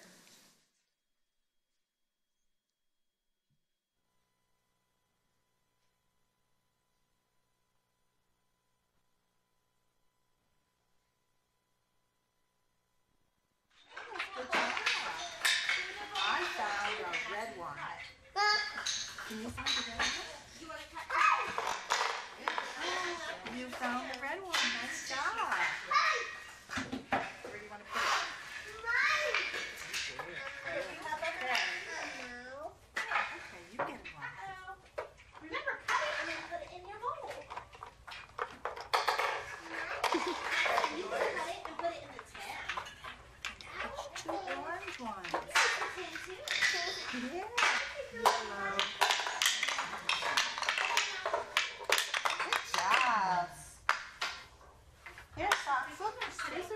You put it on top.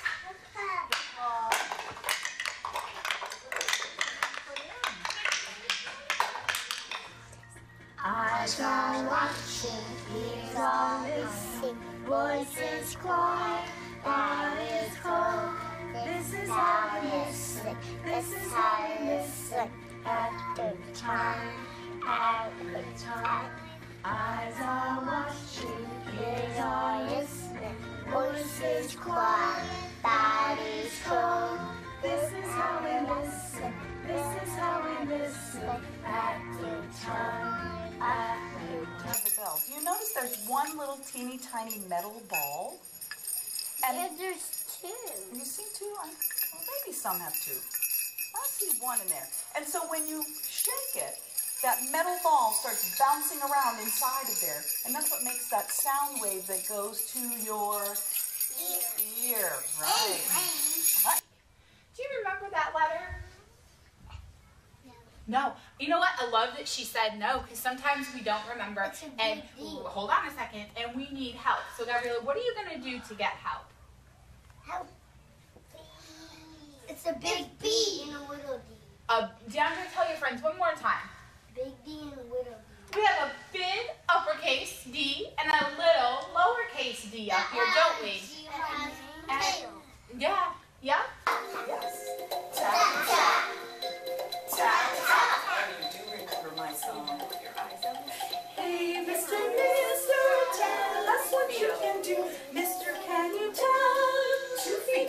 That's jumping. Do today, do today, do today, do today. 2, 2, 2. 2 feet on the ground. That's it. 2, 2, 2. 2 feet on the ground. Jump twice. Jump, jump. Jump, jump. Jump, jump. Jump, jump. Jump, jump. Oh, well done. You're welcome to visit our classrooms anytime at all.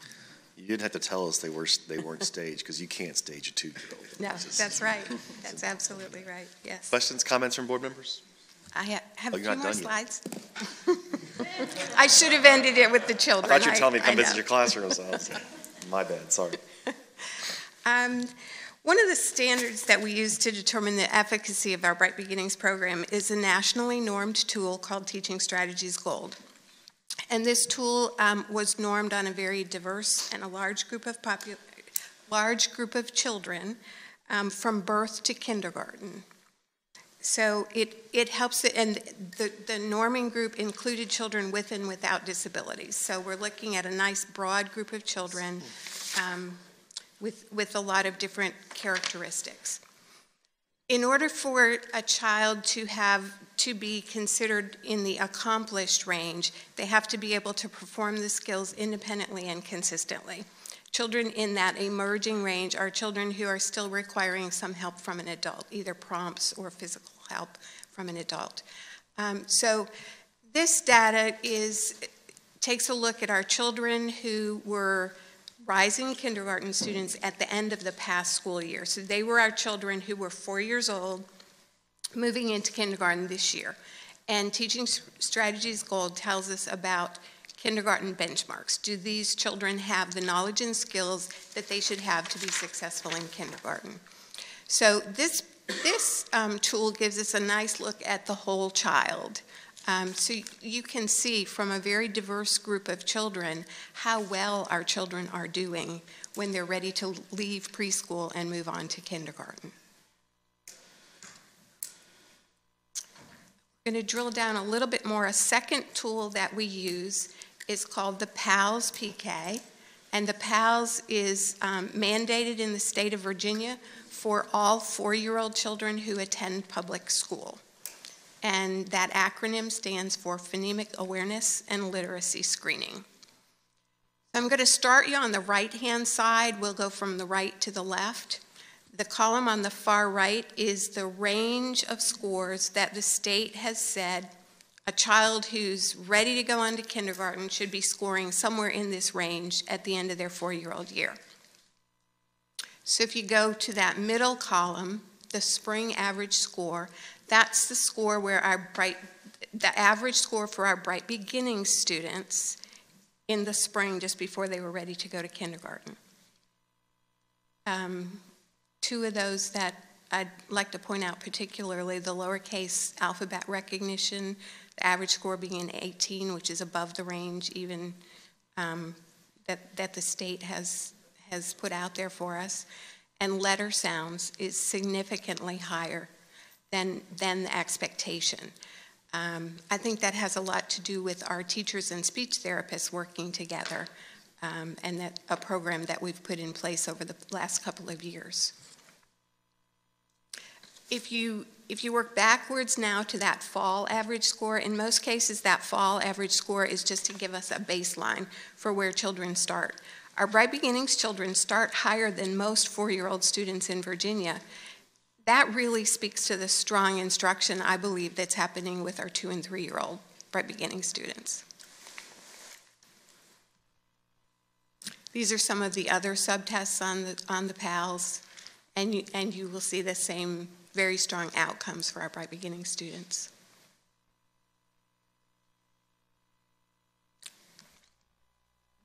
This is not something we can do alone. We're really proud of our outcomes. They come as a result of a very talented staff, strong partnerships with families, and really strong working relationships with other community agencies and community support. Thank you for your time. Now you're done. Any comments from board members? Yeah, I didn't realize that it had grown that large, that we had that many students in there. But I think the other thing is you really do a good job of interacting with the other agencies, because that's really the way it's going to be successful, is when you work with those other agencies, and they'll give you referrals, and it's just, yeah, it's great. Thank you. Thank you, Ms. Steiner, for all this. Are you seeing there being kind of a continuing demand for this, or a growing demand? I understand from my visit to you that there's a wait list for some of these. And if you could just speak about that so our community might be watching understands the need. We typically do have a wait list. We screen throughout the year, and our staff does comprehensive developmental screenings for about 450 students every year. But we typically do, children who are identified in need of special education services must be placed so that they can receive those services. So if they're identified for special ed services, we do not have a wait list. But for children who are identified at risk, we do have a waiting list. We place them in classrooms based on the priority. We look at those risk factors, and typically children who are placed earlier are children who have multiple risk factors. There are other children who, depending on the time of year that they're found eligible, we may not have places in a classroom. That's particularly true for that group of children who are 3 years old and fairly high risk. I just had another question. Schools where they're in now, are those like centrally located, or are all the kids bused? Or I'm just curious about how that. Most of the children go back and forth to school on a bus. Some families choose to transport on their own, but most children do come on a school bus, and that's part of their daily routine, getting on the bus, and they love the big yellow school bus. But several years ago, when the board asked for a strategic plan for our preschool program, we made very big efforts to make sure that there were preschool locations either within a school zone or adjacent to a school zone. So if a child is not able to attend in the zone where they live, there would be a zone adjacent to that where there would be preschool available. Do you see a need to have the program located at any additional elementary schools, or does it seem to work the way it is now? It's working well the way it is now. However, we have been examining the benefits of potentially expanding to some additional sites. I'm assuming for transportation, are they on a separate bus from the, they would have to be, right? If they Yes, yes. Our preschoolers are transported on separate buses, buses separate from K-12 students. There's a driver and an aide on each of those buses. And there are car seats on the buses, so the little ones are transported in car seats.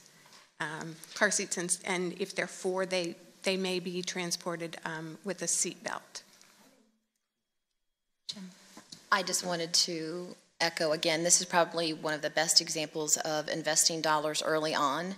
The data clearly shows that the students that go through Bright Beginnings are kindergarten ready. And so that's phenomenal, and it's a feather in our cap. I don't know if the greater community realizes that our community has been able to collaborate, leverage resources for over 40 years, and we do a really good job of preparing our youngsters for kindergarten. And so kudos to you and all that you've done. And our staff. It's a great team. Thank you. Ms. Cook. Zone B says a feather in the cap. I say a jewel in our crown. This is an amazing program, and it's nationally known. You mentioned the award in D.C., but the two things that are always front of mind for me regarding Bright Beginnings is we're not meeting the need in our community, and that need is growing. Kids who are living at risk in this community, that as a raw number and as a percentage of our population is growing each year. And so I would like to see this program grow to meet that need. I also applaud the social supports and the work with families, and I often wonder what, they go into kindergarten ready, the data is clear on that, but that some of those social supports, the home visiting, that doesn't follow the family at current, and I think that's in part what helps families be so successful in helping their children get a really great education. So anyway, congratulations and thanks for coming to share your work with us. Ms. Young? Yeah, I'm just, I'm very impressed with what you've shown us tonight. I appreciate that. I do have a question about long-range success. Have there already been any longitudinal studies as far as the benefits for long range for these students? We have looked at some of that, and we do have information that we've put together in past years looking at PALS scores and other things at the first and second grade level. We do have some of that, and it does show continuing benefits. What about third and fourth grade level?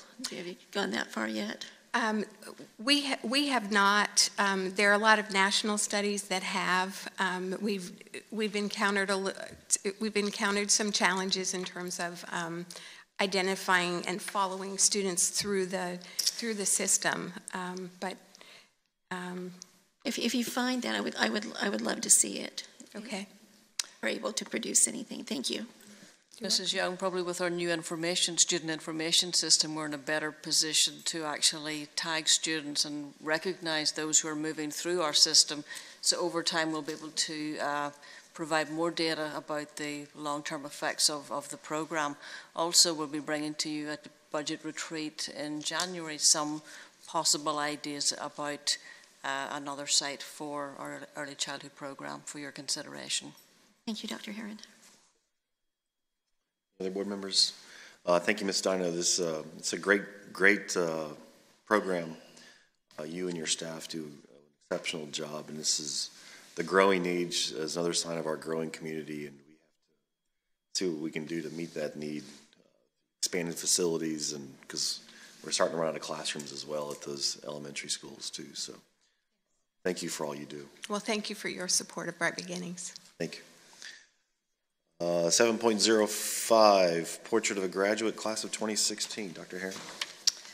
Thank you, Mr. Kelly. This evening, annually, we bring you some information about our Portrait of a Graduate, which provides data to the board as both a presentation and an infographic that you should have in front of you this evening. And to present this information tonight is Mr. Thorpe. Thank you, Mr. Thorpe. Good evening, Mr. Chairman, members of the board, Dr. Herron. Tonight we are going to present to you information related to the Class of 2016 Portrait of a Graduate. As part of this overview, we will look at this graduating class's SAT and ACT results, along with graduation rates, advanced placement information, and after graduation future plans. And during the course of the next few slides, we will refer to information on the screen as well as the infographic that is at your workstation. The class of 2016 had an on-time graduation rate of 91.5%. The on-time graduation rate is the percentage of students graduating in 4 years. You can see that our cohort completion rate is 93.9%, and the cohort completion rate is essentially the on-time graduation rate plus any students who earned a GED or a certificate of completion. The dropout rate for this cohort was 4.3%.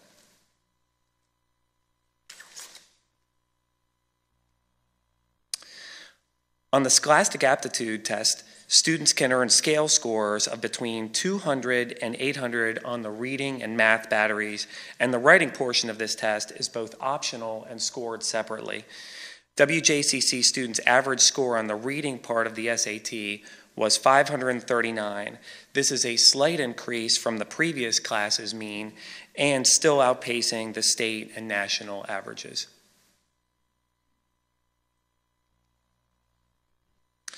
On the SAT Math, WJCC students' average score was 543, again up from the previous class's mean in this area and greater than the state and national averages. Scott, that's all good, but didn't they change the SATs and kind of? We're back to 1600. We're not doing 2400 anymore. Again, the writing is optional and scored separately. Yes. Moving on to the American College Test, students who take the ACT are scored in 4 areas: English, math, reading, and science. The highest possible score in each of these subtests is 36. As you can see here and on the infographic, WJCC students' average in each of these subtests were greater than both the Virginia state and national averages. The class of 2016's ACT scores were slightly better than those of the previous graduating class. Sorry, clarification about this. So the purple is the graduating class of 2015.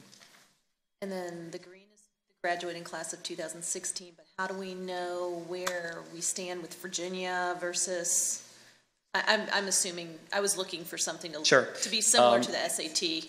Absolutely, absolutely. If you look on your infographic up to the top in the middle, our ACT scores are on the orange band, and then the Virginia mean is in the green, national is in the blue.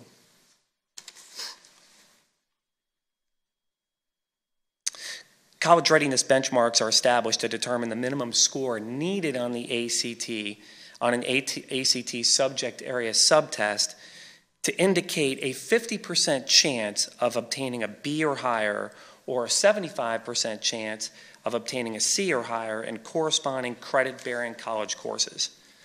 The national benchmark ACT scores are 18 for English, math 22, reading 22, science and 23.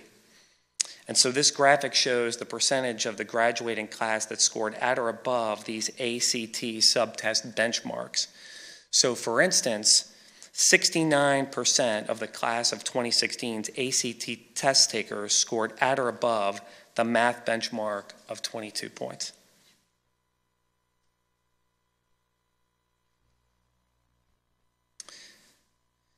The College Board's Advanced Placement, or AP program, offers high school students opportunities to complete college-level courses and potentially earn college credit while still in high school. WJCC offers 31 advanced placement courses either through direct instruction or online through Virtual Virginia. Colleges and universities will often consider students who score a 3, 4, or 5 on an AP exam for exemption from coursework, with college credit granted for these courses prior to entering college or university. Scores on advanced placement exams may also be used by colleges and universities to consider student scholarship opportunities. Approximately 70% of all WJCC AP exams earned a score of 3, 4, or 5.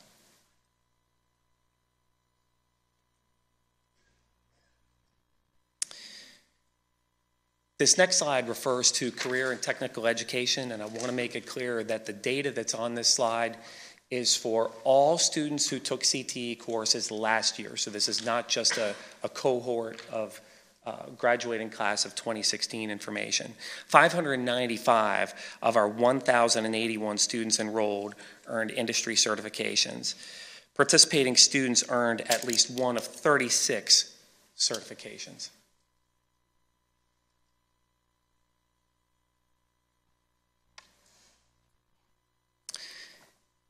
The WJCC class of 2016 students were offered $18.9 million in scholarships.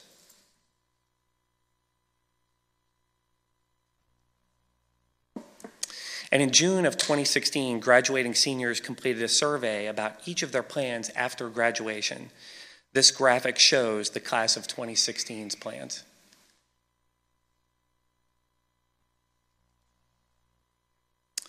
This is the presentation that we have for you. Are there any questions that we can answer tonight? Are we going to get copies of this? Yes. Of the presentation? Yeah, I don't have this. I just have the one page. Yeah.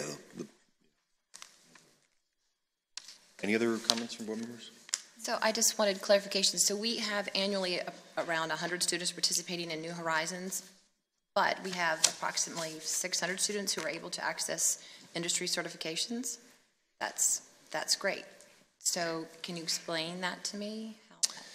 I know that the data that we included both New Horizons and WJCC CTE classes. If you have a more specific question, I can get that information to you. Does that include, like, I'm thinking of the CAD/CAM classes that the students take. Is that included in this? Yes.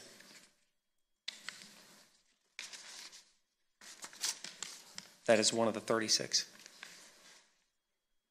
And is there any way we can see kind of more of a breakdown of what makes up that number? And what the certifications are? Like, I would be curious to know what.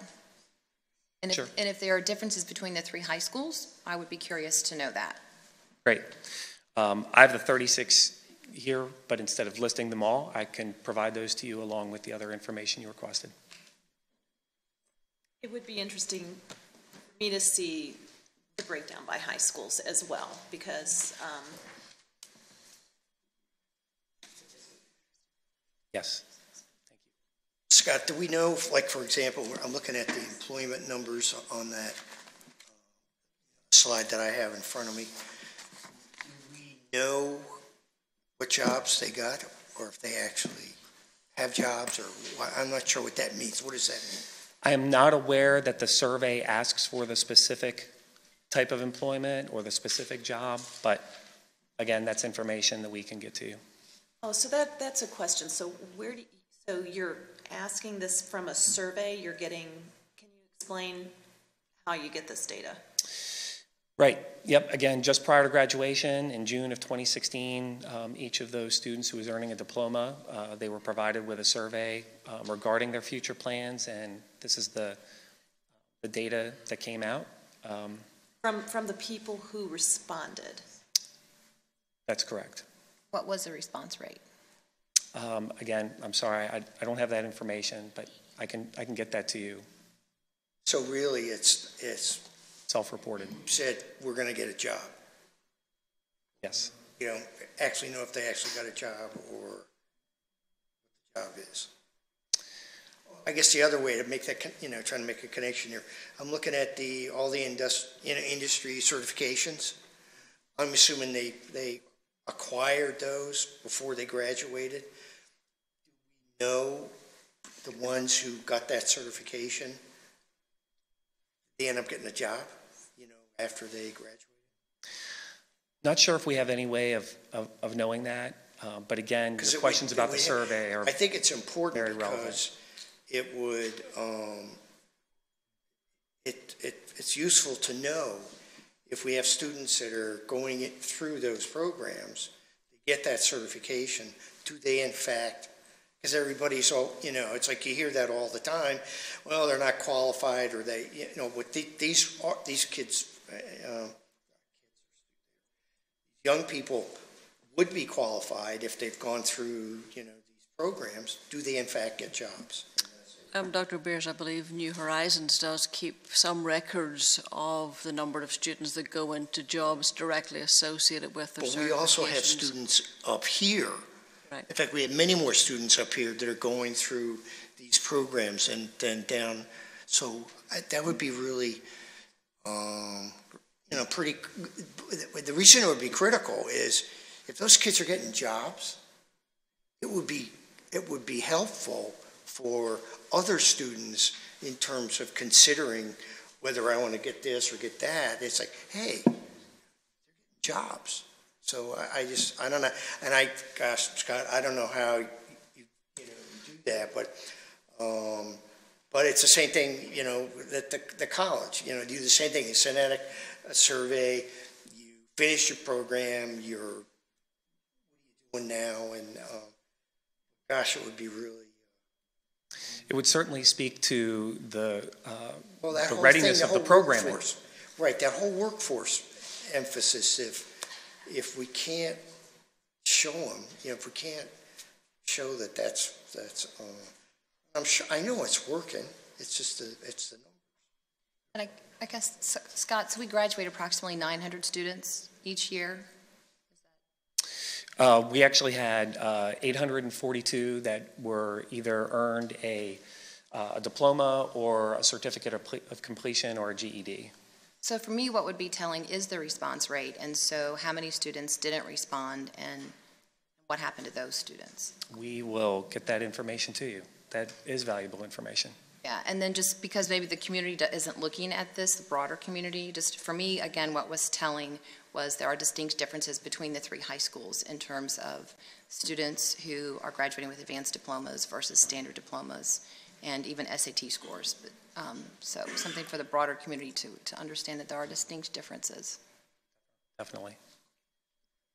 I would be really interested in how and when the survey, exactly, like how is the survey being asked? And for me, I look at if we've gotten 842 graduates, we have 450 of them going to a four-year college. Is that pretty? Is that? Can we quantify that? Going by that data, that would sound close, Ms. Hummel. But that's only if 842 responded. Yes, I believe we have a very high response rate because the students are still in school. And so they're self-reporting where they're going to go next. And so we don't know if this data proves completely true after they leave our system, but this is the last time we can actually get students to self-report what their plans are for the upcoming year. So we'll certainly find the response rate by high school, but I believe it is a fairly high response rate because the students are still right there and can actually take the survey. I mean, is it done like in a homeroom? Is it done sort of, or is it online? Online? It's probably different by high school on the administration, but we'll find out the details because we don't have those this evening. I really think because I think those certifications are absolutely crucial to if we're really going to get serious about that whole workforce effort. And I can't imagine near the end of those programs we couldn't go in and just near the end of the year, the end of their senior year, what are your job prospects? You finish up the mechanics program, or you're going to be a lab tech or whatever. Are there jobs out there? Did you get a job? That sort of helps reinforce that whole, I don't have to go to college. Usually, you know, it would be, I think, a lot of the kids that go to college, they probably know less than what they want to actually do than the kids who are in the certification programs. Yeah, I think it's a little more self-selective in those programs. Thank you for that request for information. We will get that. Any other comments? Thank you, sir. Appreciate it. 7.07, school board self-evaluation. Dr. Beers? Okay. Oh, wait, I'm sorry. I missed one. School start time, 7.06. Dr. Herron. Thank you very much, Mr. Chair. At the request of the school board this evening, we are providing some preliminary information on the impact of changing school start times. This is not a new topic. It has been discussed by previous boards. And Mr. Thorpe, there we go. And to provide some historical perspective, we're literally just outlining some of the times where we have information in previous board agendas and board minutes regarding this particular topic. We discussed it in 2007 in association with tiered transportation, how that would impact, and actually voted on actual times, the tiers which we currently still operate. We again discussed it in June 2008, the impacts of reverting to a two-tier system and how that would impact start times, and again in July of 2008. And going through to the next slide, just again to give you some perspective, it became a subject again when we opened 2 new schools. Every time you open a school, it's a subject that tends to come into the forefront of our minds again. At that time, there was a lot of work, from what I could understand in reading, a lot of work done by staff and options presented to the board again.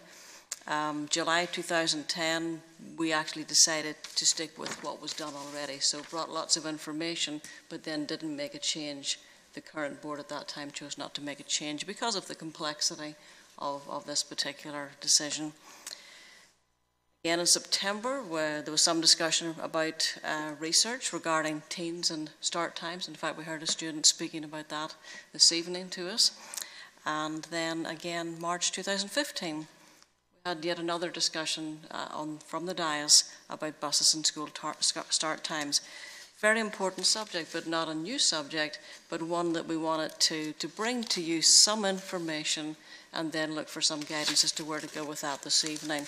Mr. Thorpe is going to present a couple of slides, just quick overviews of research around this topic, and then he's going to hand off to 1 or 2 other members of staff as well. Thank you. Good evening again. We have investigated recent research related to school start times, and regarding this research, we have a few talking points. Overall, a number of research studies support a shift to later school start times for middle school and high school students.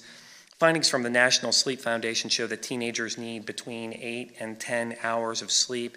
The typical adolescent's natural time to fall asleep may be 11 p.m. or even after.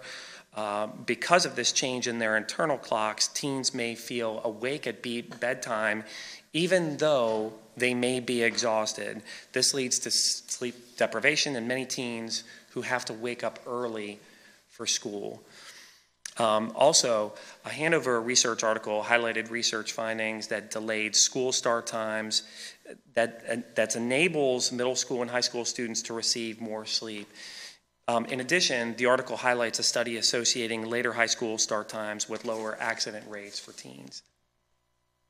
And in a policy statement published in August of 2014, the American Academy of Pediatrics recommends middle school and high schools to delay the start of class to 8:30 a.m. or later. Their findings show that early high school start times contribute to sleep deprivation among adolescents, and the recommended shift to later high school start times would align school schedules to the biological sleep rhythms of adolescents whose sleep-wake cycles begin to shift up to 2 hours later at the start of puberty.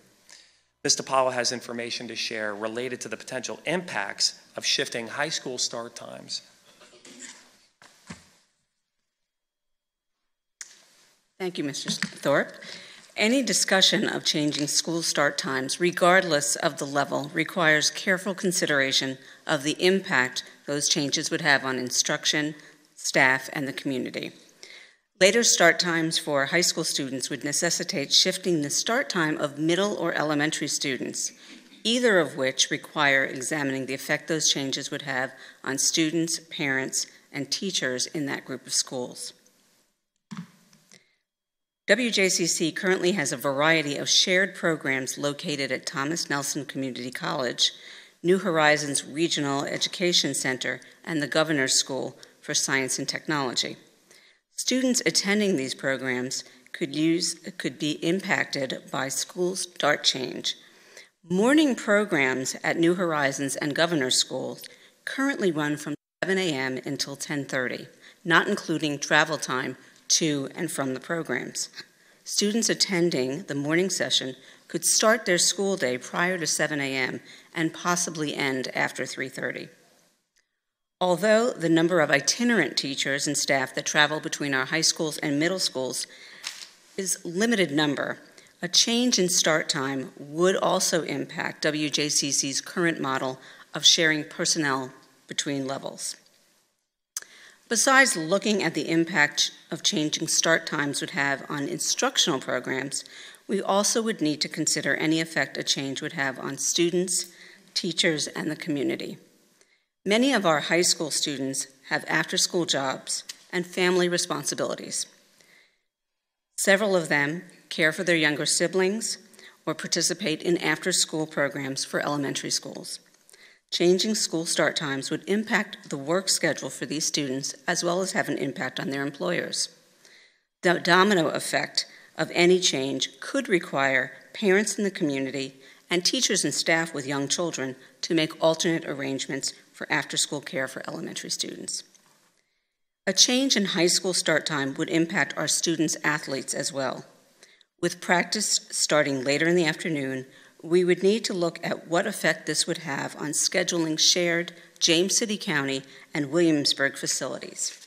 Additionally, unless other schools against which we compete change their start times, students would miss instructional time due to scheduled away games and competitions. Finally, a change in high school start times would have implications for our operations department as well. In addition to investigating the impact of our transportation department and schedules, WJCC's cafeteria and custodial staff would also require adjustments in their work schedules at any level affected by a change. These are just some of the areas that would need further consideration prior to changing start times, regardless of the level shifted. Mrs. Bourgeois is here to now speak about student voice. Good evening. Recently, there was an opportunity to seek input from the high school representatives who serve on the Student Advisory Committee. There is a representative for each grade level from the 3 high schools, and as advisory committee to the board, these students provide insight and suggestions from their perspective on matters impacting school students. The committee held its first meeting of the year on November 9th, and the high school start times was a discussion item on the agenda. Students were grouped by grade level to brainstorm what they saw as the pros and cons of moving the high school start time to a later tier. The groups then shared their pros and cons. The responses were consistent across the groups, and much of it mirrors the considerations previously shared. We're going to start by looking at the pros. The student advisory members were knowledgeable about circadian rhythms and the natural time clock for high schools. They actually identified the exact time period of 11 p.m. to 8 a.m. as the body's natural time clock for sleep. So they knew their stuff. The members felt that having a later start time would provide students with more energy and the ability to be more productive in their early classes. They also identified benefits such as time to make and eat breakfast. They felt that there would be safer driving conditions in the morning because they're more alert. They also felt that it would result in better health and overall better grades. They also identified cons to the consideration for moving to a later start time. There were examples as to how it might negatively impact after-school activities and employment. Athletics was an area of concern regarding practice times and the challenge of darkness, as well as the impact on away events and the time students would be getting home after an event, or the amount of time missed from class if they have to leave for an event before the school day is over. There would also be an effect on work schedules for local employers and students. They also voiced a concern regarding teacher availability to provide help and supervise clubs after school. They felt a number of their teachers are able to do so now because their younger children are still in school during that time, allowing the teachers to stay after school with them. They also felt that the change would make it harder for parents to coordinate childcare for younger siblings, and they expressed safety concerns about younger students starting school earlier. The student members also shared how the time right after school is often used for homework, studying, and meeting assignment deadlines, some for online classes such as Virtual Virginia. Finally, the students agreed that starting school later would just mean that most students would go to bed later in the evening, so they did not think that there would result in an increase in overall sleep time. So their discussion results. The discussion by the committee members was lively and focused. As an observer, I was impressed with their thoughtful discussion and reflection. During the discussion, it seemed that the group was going to be supportive of a change in start times, but by the end of the discussion, they were unanimous in their recommendation that high school start times remain on the current schedule. They stated that the advantage of getting out at 2:20 gives them time to get homework done, participate in extracurricular activities, and work if they so choose. This input is respectfully submitted by the Student Advisory Committee members to the school board.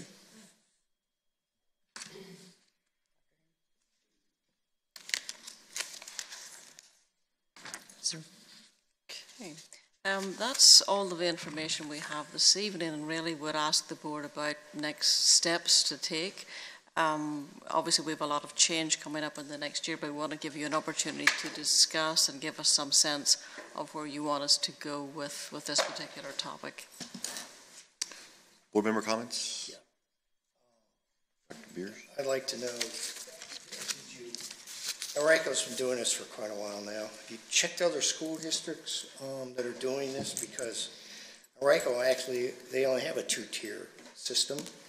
And I'm sure that some of the same complaints were voiced by high school, middle school students as well. But they managed to do that successfully.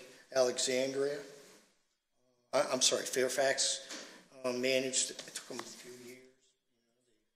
They ended up with a hybrid kind of, I don't, simply because I don't want to offend the students, but I think the research is pretty substantial. And I know it's a hard thing to do. I know Fairfax County took 3 or 4 years to finally figure out the way to do it, but they've done it. And NORACO does it. I have 2 granddaughters up there. The elementary student leaves around 7, and the middle school student, no, I'm sorry, they're both in middle school now, so they both at the same time. But last year, yeah, so they, and the older one slept longer because they're middle school students, their middle school schedule starts later. So I for one, like us to still, seriously consider this. I know about the 3-tier system, I know about a 2-tier system, and I know that transportation, the whole, I know it's a, if I think about it, it's mind-boggling, but districts have figured out how to do it. I hope we make an effort. I'll be honest, it's probably the one area I get more calls and emails from parents than anything else. They know that we've talked about it for 10 years. Studies, and they still want it, they still consider that a high priority. Ms. Ownby. Anyway. Dr. Herron, to that point, so I guess it would be useful to have a cost breakdown of the 2-tier versus the 3-tier. And maybe you're familiar, Fairfax County did just recently make that change, but that was a costly change. I think that would be useful information. And did just wanted to acknowledge the student who was here tonight and appreciate his passion, and certainly he had his facts. And I think we as a board understand that the research does show that students would benefit from a later start time, but then there's also the reality of that. And so it sounds like the students who were interviewed and participated in this advisory committee meeting got that. But would it be possible to survey all of our students so that all of our students could understand the process and get some buy-in? Like those 12 get it, so we have buy-in, but I think the other, how many students we have, maybe. And I believe everything's possible. We have looked at other systems. We really are looking for direction about whether it's the will of the entire board that we take this as an area to invest a lot of staff time in and bring you back a lot of information, and whether it's the will of the board to actually pursue this, to make a decision to go this route at this moment in time, or is it something for later? If it's something the board wants to pursue right now, then we'll dedicate time and effort to bring a much more detailed information to you, and maybe with even some options as to how we might go. I was at that meeting, and the students were very animated. It was very, very productive and enlightening, mature beyond their years. I certainly don't think I would have thought of that. All I would think about is, oh, I'll get more sleep. But they were thoughtful, but because of knowing the research and knowing how important it is for our students to have adequate sleep to function well, I would like to pursue this, and I agree with Ms. Ownby. I'd like to know about the cost, and the cost versus a one-tier system, a two-tier system, a three-tier system, and because the last school district that I worked in, they had a one-tier system. I think all the kids came to school about the same time. I think the high school, middle school started maybe 15 to 20 minutes earlier, but they dismissed at the same time. And I'd be curious about that and I do understand that I also think we would need to survey the community and parents, because I want my teenager to get home safely and be well. Ms. Cook? I think the research is clear, and I'm in favor of having a school division that honors the health and wellness needs of its students. Asking them to arrive at school at a time that medical professionals and research suggests is unhealthy for them is something that I just don't support. So I do want to pursue this. I appreciate the feedback that we got, and I want to solicit more of it and explore every option. But I really don't think now is the time. I think we should wait until we've got a new superintendent in place and have grappled with the beginnings of redistricting, since both of those things will have a big impact on this topic and their huge undertakings. So I suggest we move forward with this, but we pick up the conversation again in March or April. I concur. I think that's what we need to do. I also agree with that. Particularly, I would like to know the finances involved, because we're going to be dealing with some tough budget issues coming up with the VRS, and I think it's important for the community to know, as much as we might be behind later start times, if it means that there's a trade-off on perhaps giving teachers raises or giving them some of their benefits, or having to take benefits away in order to buy more buses. Those are the kind of discussions that we have to have. Comments, board members? Fairfax, what time do their high schools start? I think they only gained, what, 20 or 30 minutes? I think there was overall, after a long period of discussion and time, there was very little movement on time, but we can provide you a link to that information. Right. And they actually, they made an excellent It was last year. Yeah. Right, NSBA. The superintendent was there. There were a couple of board members who initially, one really supported it and the other one didn't. And they went through this, a really good presentation, weighing the pros and cons and getting the information. And it would be helpful, I think, just to talk to some of those people, I mean, I kept the notes. I know what the problems were. Just like our problems. They pretty much look like the list that you had over there. But they managed to figure out a way, and it wasn't a total, they ended up with more, it was more hybrid. And RICO has, as I understand it, they have a two-tier system. They have earlier, it's not outrageously early for elementary students, but it is earlier. Secondary students, 6 or 7 through 12, start later. So I don't think it's a waste of time to get some information from some of those. I move that we come back to this. Okay. Just thought I'd like to make a couple comments first, if I could. So Fairfax, it'd be interesting to know how much they actually change their time, and also, we've talked about a lot about later high school start times. That equals earlier elementary school start times, and so we also need to make sure we look at elementary school parents and make sure they understand that this is also their kids moving from where they are to a newer time, and so we need to make sure that they're aware of the impacts to them. And can I add? Sure, Jim. Do you mind?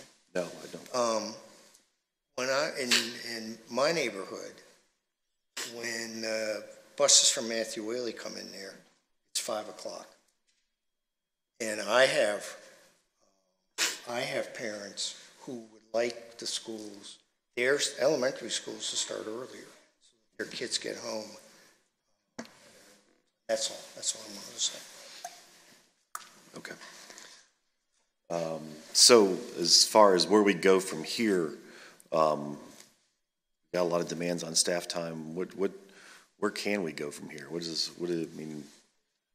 I think probably what we could bring first is maybe an outline of what we think needs to be done to provide you the type of information you need to make a really good decision around this topic. So we'll maybe do a timeline of what we could do and what that might include, whether it's a survey or something like that. I know we've just done a staff survey, we've just done a superintendent survey. I'm not sure we want to do that right now in the community. They probably need a break from surveys before we launch another one if we're going to get some really good input on it. Maybe a first step for us is to engage more with the systems that have actually gone through this, and then develop some kind of a timeline for you and the types of information you would like to have. Yeah, I think the budget number is also a pretty important thing to do, just to make sure we understand what those costs would be. Okay. There's probably a budget for changing start times on a three-tier system and changing start times on a two-tier system. Sure. So how much money we would need for additional buses to go to 2 tiers, and even the impact of money is going to be affected by redistricting. So if we were to do a study right now and bring you specific information, it's going to cost this to go to 2 tiers with our current situation. We don't know how redistricting may actually impact that as well. There's a lot of factors. I mean, maybe the will of the community and what their input would be maybe a first thing that isn't impacted by redistricting. Right. So Mrs. Owenby recommended that we hold off until April. I guess that's, yes, ma'am. When are we going to be talking about the redistricting? When is that going to be settled? Because I would think you table this until after we've made some of those decisions. Well, I think we're going to be looking at an RFP for redistricting early spring, and that process really won't begin until the fall. Earnest until the fall. Probably conclude early spring. Early spring to move into the next year, and only then will we really know what it takes to do a two-tier system, because all of our routes will change, or routes will change. Right. So start thinking about it again in April.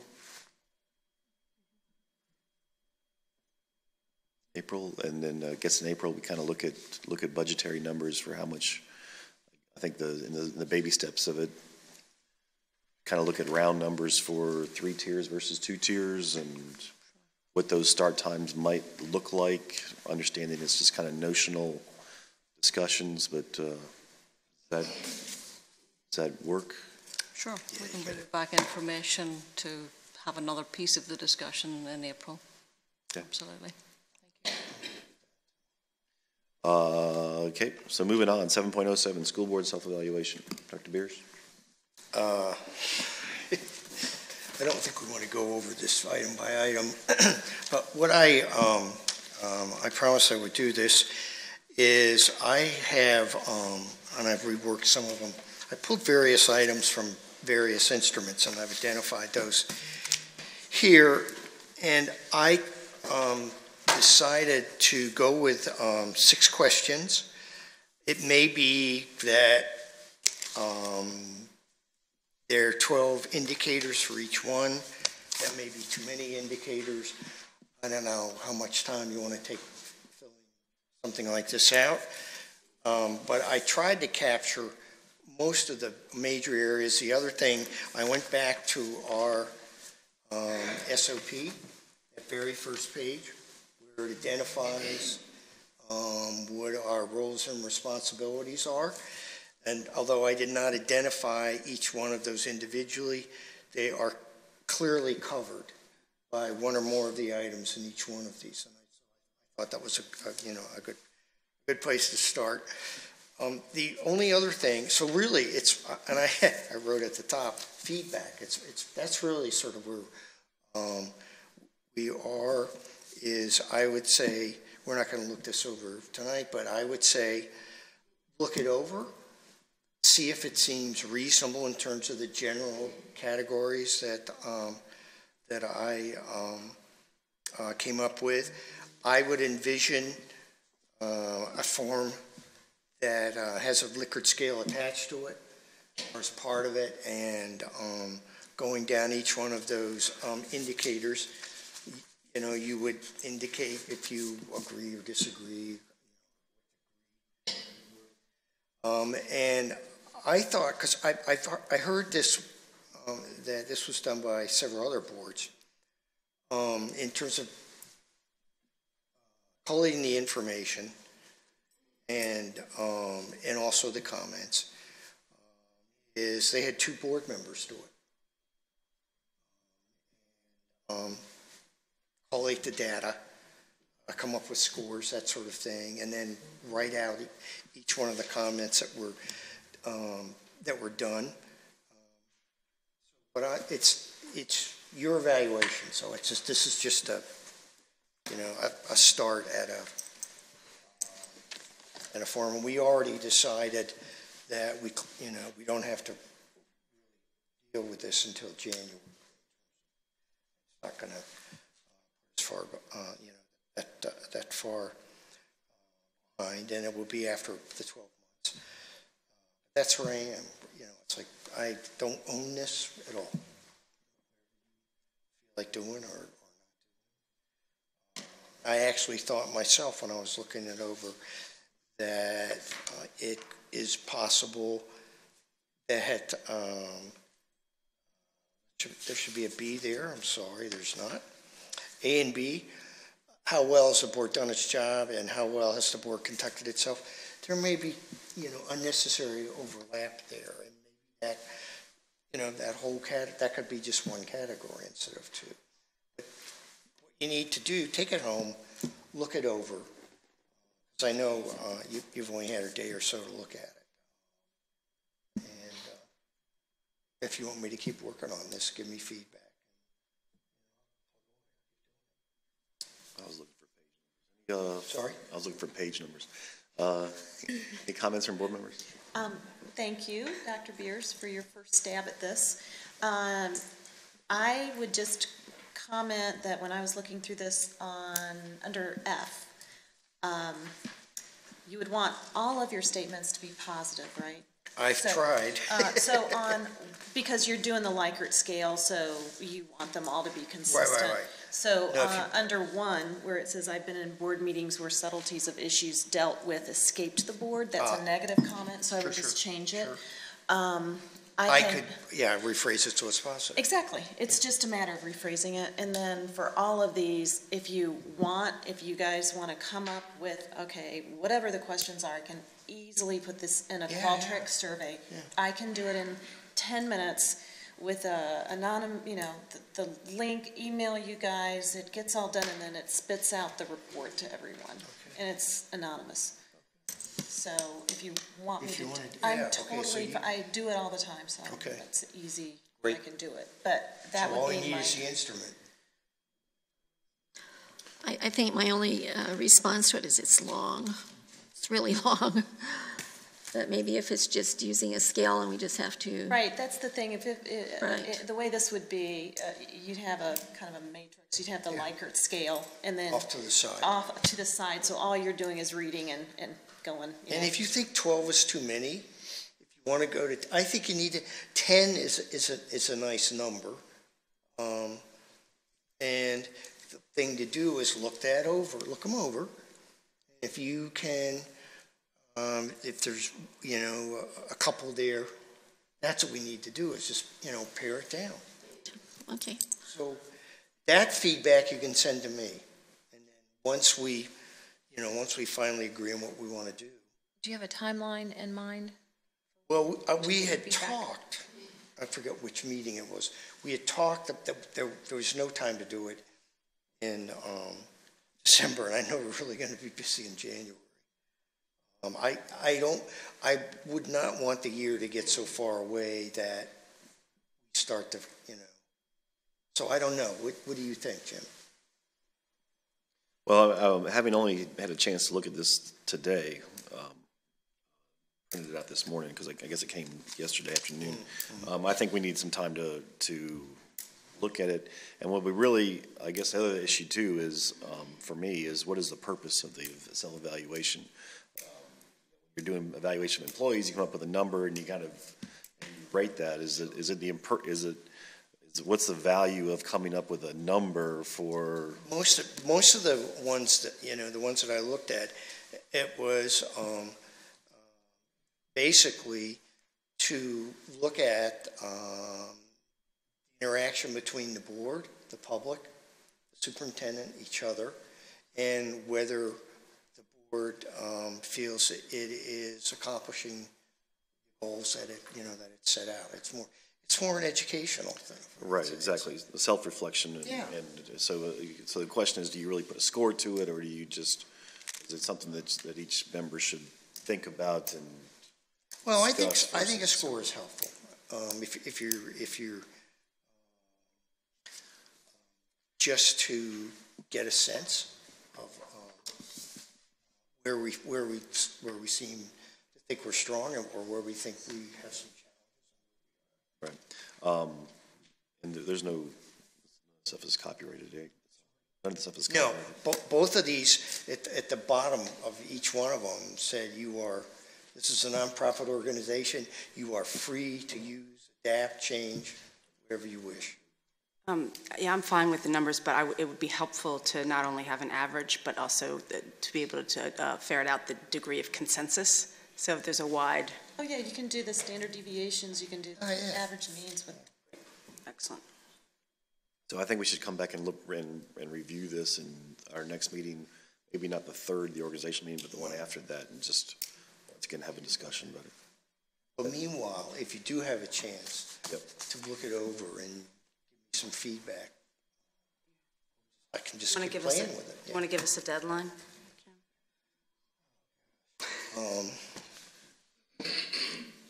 How about New Year's Day? No. Yeah. What's the next meeting after the organization? 17th. 17th.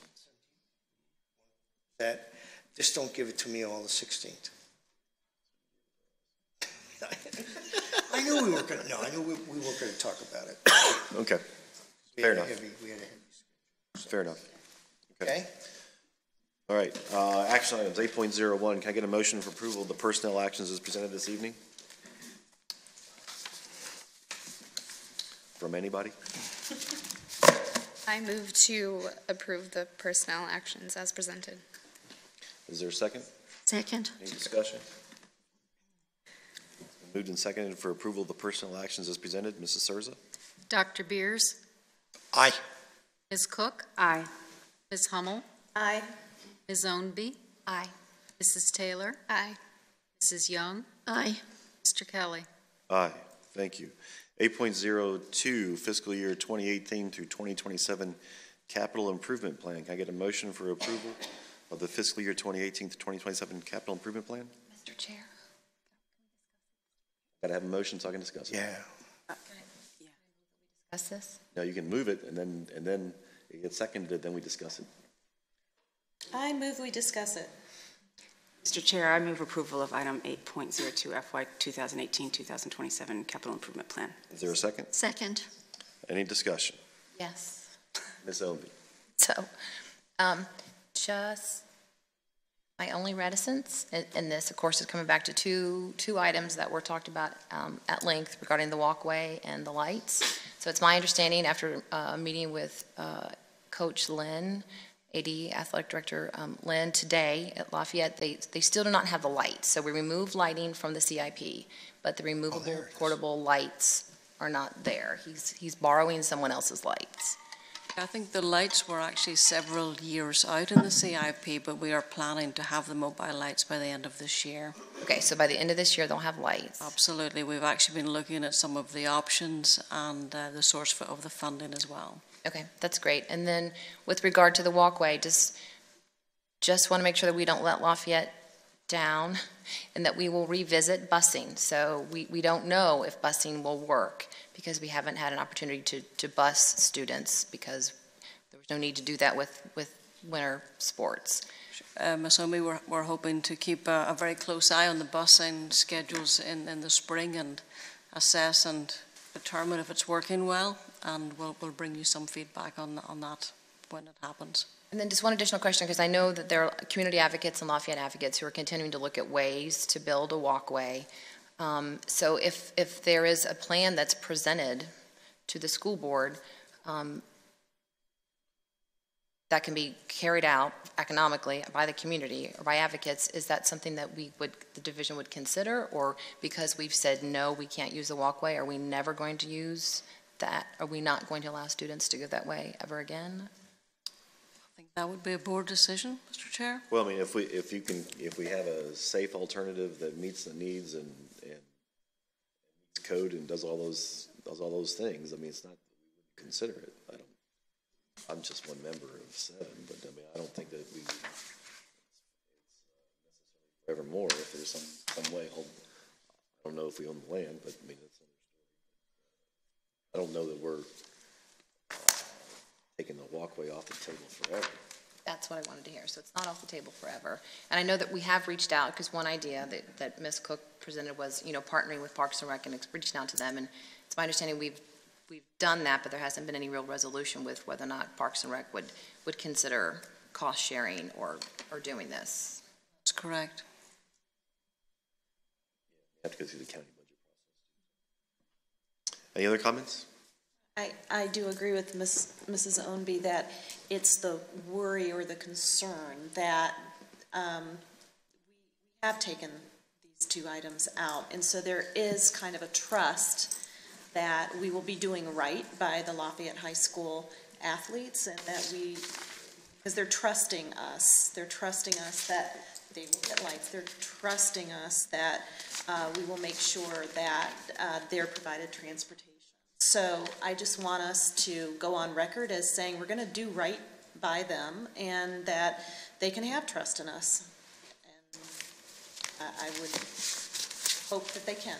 Yeah, the same spring sports that Lafayette practices at War Hill, Jamestown practices at War Hill, and the buses there is bus transportation provided for them too. But Lafayette didn't have bus transportation heretofore, so that's where the trust factor comes in, because we walked. Lafayette walked. So we haven't had that experience, so we don't know if it's going to work. That's the trust factor. It works at Jamestown, they can work at Lafayette. So. I believe we have had transportation before, Mr. Snipes? Yes, we provided transportation to Mr. Lynn and any fall sports that want to go over to the War Hill Sports Complex whenever they asked, at any point in time. I think it was by request, and I think what we're moving towards is a more definite schedule based on the needs of the school, so we're not depending on that asking every time. That obviously didn't work well. You're correct, Dr. Herron. The fall sports were practicing at Lafayette, so the only time they needed to use the sports complex is when it rained or they wanted to use those fields, so that's when they requested it. But we have been talking with Mr. Lynn about a more continuous schedule. Any other discussion? I just wanted to reiterate my statement from the last meeting that I do support adoption of this plan. I appreciate the division's work on it and the new processes that were implemented. We've reviewed each item in this fiscal year 18 request, and I believe that each one is justifiable. We're operating in fiscally restrained times, and I believe this document was developed with that in mind. And I think this is a request to meet our very basic needs, so I support it. Any other comments from board members? It's been moved and seconded for approval of the fiscal year 2018-2017 capital improvement plan. Mrs. Thurston. Ms. Hummel. Aye. Ms. Ownby. Aye. Mrs. Taylor. Aye. Mrs. Young. Aye. Dr. Beers. Aye.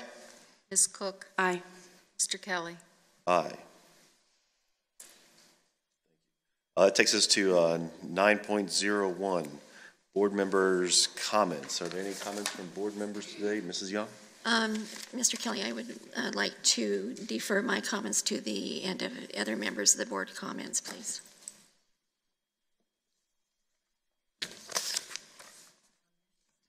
Ms. Ownby? I'll be brief. I just wanted to share that I had an opportunity with Ms. Cook to visit Stonehouse Elementary School and wanted to thank Principal White for that opportunity and was wowed by Stonehouse. I had not been there in many years and was particularly impressed with all the unique art, but was also impressed with Ms. White's knowledge of each of her students, and I'm sure she is an example of all of our faculty and administrators. As each young student walked by, she knew them by name and recognized them and greeted them, and I thought that was phenomenal. And just wanted to note, too, that I was amazed by the use of space at Stonehouse, which is one of our largest elementary schools and needs more space. And so the band practices on the stage. They also do use that space for OT and PT. And the library is used for multiple ways, for multiple things. Every inch of that space is utilized. Was impressed with that.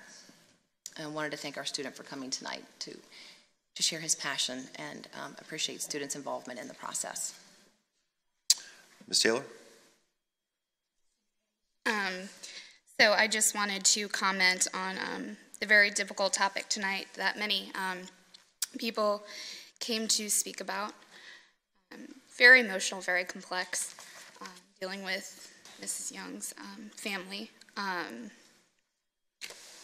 Regardless of my feelings or any other board member's feelings, the school board doesn't have the authority to ask Mrs. Young to resign. And that decision lies with Mrs. Young and the Berkeley District. And initially, again, I said it was very emotional. And, just looking in the media and not just taking things at face value is quite frankly a mistake. I know that firsthand. Local media said my husband's name is John. Side note, it is not. So I think, again, you just have to take those things at face value. That's why I said we need more information, and I want to let Ms. Young speak for herself this evening. I also want to say that this has been a very sad situation, and it's a no-win situation with people feeling strongly and kind of with valid reasons on either side. But along with Mrs. Taylor, we have no jurisdiction over this decision. This is a decision that has to be made by Mrs. Young and the Berkeley District. And since, as a board member, I have no jurisdiction over this, and I have texted Mrs. Young and told her this, I am looking forward to fully working with Mrs. Young in any capacity as school board representative until the time that either of us are no longer serving on the board. But until that time, I will work with her fully and engage as a school board member. Dr. Beers? Sure. I believe this board is capable of being a great board. I would like to see us get beyond what happened tonight, what's been spoken about tonight, and start to look forward for the students and the staff in the school community. Ms. Cook? I wanted to thank all the community members that participated in the public input process regarding the superintendent search. I know everybody's very busy, so taking that time is really important to us, and I just want to personally thank everybody. I'd also like to thank the PTA Council for their reflection ceremony. This community is lucky to have so many parents and children dedicated to the arts, and the artwork was incredible, and the kids were amazing. It was a great evening. I was on Saturday very proud to participate in the Sleigh Bell 5K. Over 700 people from the Williamsburg-James City County community were there, despite the cold weather. It was a great day, and it was a wonderful way to spend the Saturday morning. If you've never done it, I strongly recommend it. It's a good time. And I hope everybody had a restful Thanksgiving holiday and a wonderful holiday break coming up. I did want to make comments about the situation and the comments we heard in public forum today. I, like Dr. Beers, am anxious to move on for the sake of this community and for staff and most of all for students. But I feel like I would like to make a statement. And Mr. Kelly, last month I gave you permission to speak with Mrs. Young on my behalf. When you, representing 5 members of this board, asked her to step down from this board. That must have been a very difficult conversation for both of you, and I appreciate your leadership and I appreciate your dedication. Around the same time, I had the occasion to speak directly to Mrs. Young, and I conveyed to her directly my opinion that I believe it's in the best interests of WJCC Public Schools for her to step down immediately. Because I took that position, I feel compelled to publicly explain it. I want to be very clear that I do not hold Mrs. Young accountable for her husband's actions. Rather, I support asking Mrs. Young to step aside directly and specifically because of her behavior and her choices as a school board member. I believe she was negligent in her responsibilities to this division because when her private and public lives intersected, she did not take into account the negative impact her actions would have on this school division. Mrs. Young requested and received money from this division to subsidize her internet access at home. This is a benefit offered to school board members, but it is not automatic. Board members must request it, and it is of note that a minority of members of this board request and receive that public subsidy. But Mrs. Young did take action to receive public dollars to support internet access in her own, and I'm of the opinion, after speaking directly with Mrs. Young about this topic, that she requested this subsidy knowing that her husband had an addiction that had the capacity to exploit children and that it was possible for him to use the internet to perpetuate that addiction. One of the priorities of WJCC is to provide accountable and trusted leadership. Mrs. Young, by asking taxpayers to subsidize internet access in her home, given the circumstances, violated that priority, in my opinion. Another priority of WJCC is to provide trust and authentic partnerships with families and the broader community. I believe Mrs. Young took actions that put that goal at risk as well. As school board members, we are frequently invited to school-related events as honored guests. Earlier this year, we were invited to the PTA reflection ceremony as members of the school board. The reflection event is one that is by invitation. Unlike artistic or athletic events for which any person can buy a ticket, to attend this event, one must be invited. Mrs. Young conveyed this invitation to her husband, and on Thursday, January 6th of this year, she had him escort her to Hornsby Middle School to attend the reflection ceremony. Mr. and Mrs. Young took advantage of the reserved seats in the front row. Again, I am of the opinion, after speaking with Mrs. Young about this topic, she knew that her husband had an addiction that had the capacity to exploit children. Yet she saw fit to use her position on the school board to bring him to an event that put him in close contact with our students. Mr. Chair, Mrs. Young, my vote was negligent in her responsibility to this division, which is why I gave you my support. I did not take that decision lightly. I had a keen focus on the facts, and I confirmed them directly with Mrs. Young. I would hope that I'm afforded the respect of my opinions and the conclusions that I draw as a result of them, as I respect everyone else's opinion on this that we heard tonight. And Mrs. Young, you are a duly elected member of this body, and I will treat you as such for as long as you're in that chair. Thank you. Mrs. Young. I am going to make a statement tonight, but first of all, I just want to thank Mrs. Carter. She holds something very dear to my heart also, which is Junior ROTC, which I do believe that is a program that our school should institute, our school system, because I do believe it provides the opportunities for many students of all whatever to progress and to develop inner qualities that I think help them throughout their lives, and so I do support that. I've supported that since I came on this board. Tonight I am going to make a brief statement. I do respect what Ms. Cook says. I am going to take issue with it, though. First of all, I've done nothing wrong. I've not been charged. I've cooperated fully with the FBI, the United States Attorney, and the grand jury. I am not complicit, nor do I condone my husband's actions. And as a mother and a retired teacher, I am appalled as you by his deplorable and illegal behavior. I share the outrage. I don't think anybody could be more outraged than my family is right now. But I'm just going to give you a brief history. In 1992, my husband Chuck retired as a naval officer and was hired by a firm in Saudi Arabia. That is when we separated. It had nothing to do with child pornography. Later that year, my mother-in-law, Ann, came to live with me while I completed my second master's at ODU. In 1996, I was hired by the Department of Defense Schools, and my children, mother-in-law, and I moved to Korea. The next year, it became necessary for me to send my teenage son, Jared, back to the United States to live with his father. And you can imagine what that did to us as a family, to have to remove one of my children. While living there, he observed pornography on his father's computer, but he did not confront him, nor did he tell me. In 2000, I was transferred to Germany, and from 1992 to 2010, I had no contact with my husband other than brief discussions about our children and arranging visits with him. We worked on separate continents, and we lived very separate lives.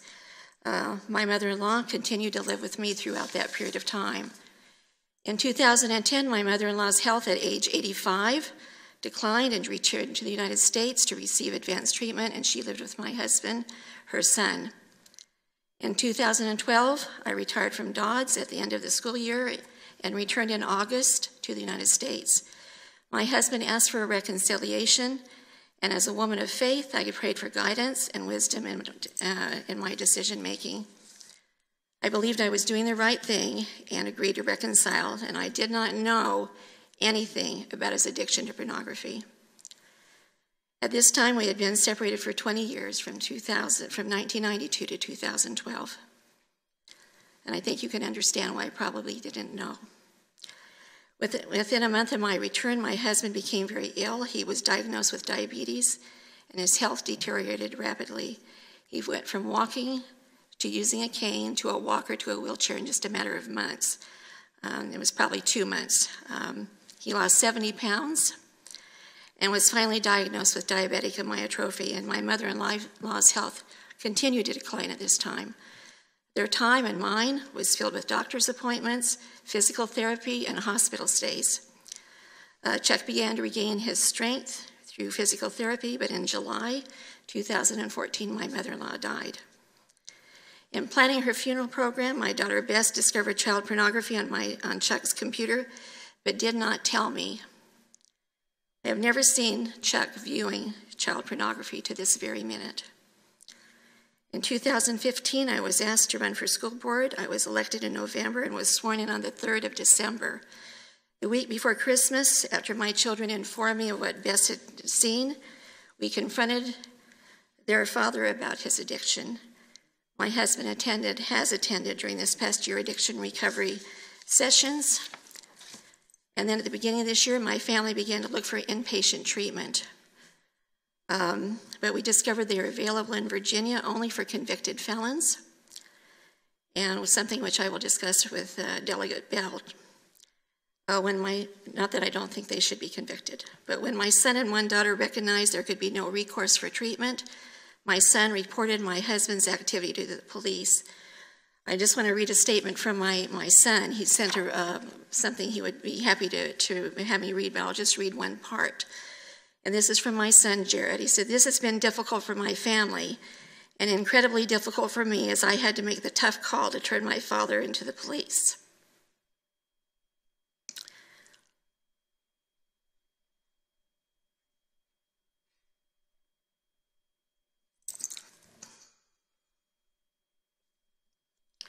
There have been times when I've reached extreme lows knowing where I have placed my father and forcing him to account for his illegal activities. It pains me to have had to hold my father to account, and doing the right thing is something my mother has taught me. She didn't teach me how challenging and painful that doing the right thing is. However, she did teach me that it is never the wrong thing to do the right thing. Our house was searched, and only his devices were seized. My devices were not touched by the police, although I would have been happy to give them to him. They declined. He was arrested on November 17th. Excuse me. It was not until Chuck's hearing on November 22nd that my children and I knew the depth and seriousness of my husband's addiction. Not that we think that even one picture is right. At hearing, the extent of it was like being punched repeatedly in the face, and my children will testify to you that whatever we thought, we had no idea. Currently, he is in jail, and he will remain incarcerated until his trial in February. Now, there's 4 concerns, one of which Mrs. Cook alluded to. My husband did attend a few school events under my supervision, but only events to which the public had been invited. I did not realize that thank you.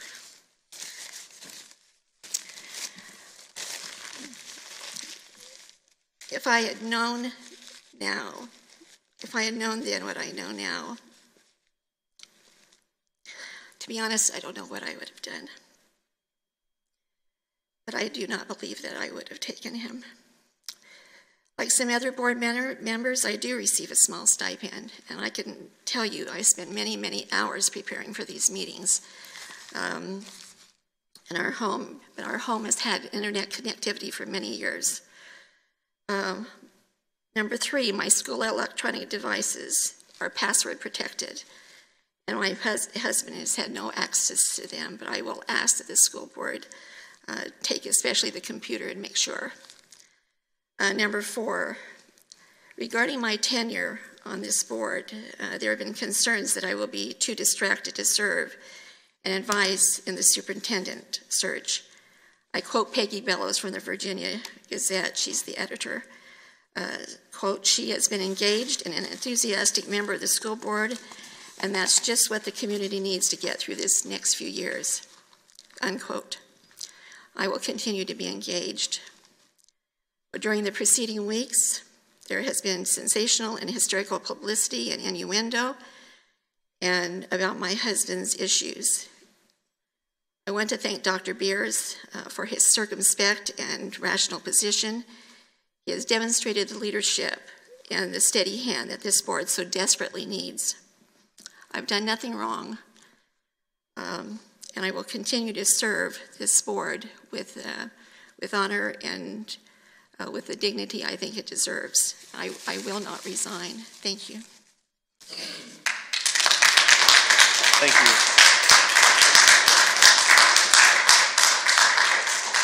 Mrs. Young, I can't even imagine what you and your family are going through in this difficult time.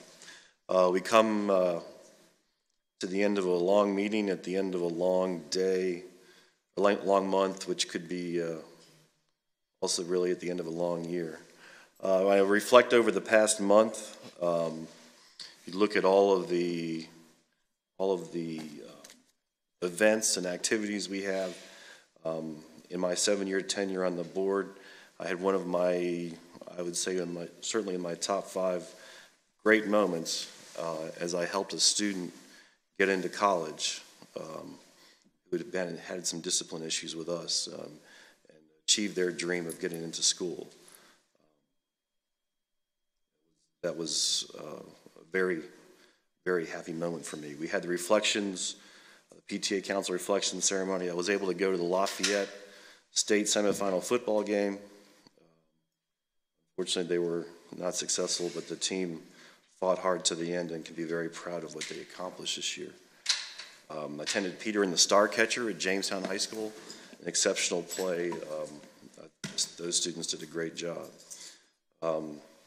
Since we were here last, we've been to the Virginia School Board Association Conference. We've had superintendent search events with the community forums and the search team coming to meeting with several members of our community. And last week I was able to go to a career and technical forum at Thomas Nelson Historic Triangle campus where they are looking to move some CTE offerings up into the Historic Triangle, which our students can take advantage of. So it's certainly has been a lot going on this month, and a lot of different emotions all across the board. You know, in the past month, I've been accused of going too fast. I've been accused of going too slow. Rarely do you come across where there's full agreement as to actions and direction to be taken, especially in a situation as difficult as this one, with which there is no playbook. I have done what I think is the best thing that I thought was to be done. I've done what I thought was the right thing to do. Throughout this past year, that's the way I approached the leadership of the school board. There might be a couple of things which I wish I had done differently, but at the end of the day, I have no regrets. I've done the best that I can and the best that I know how.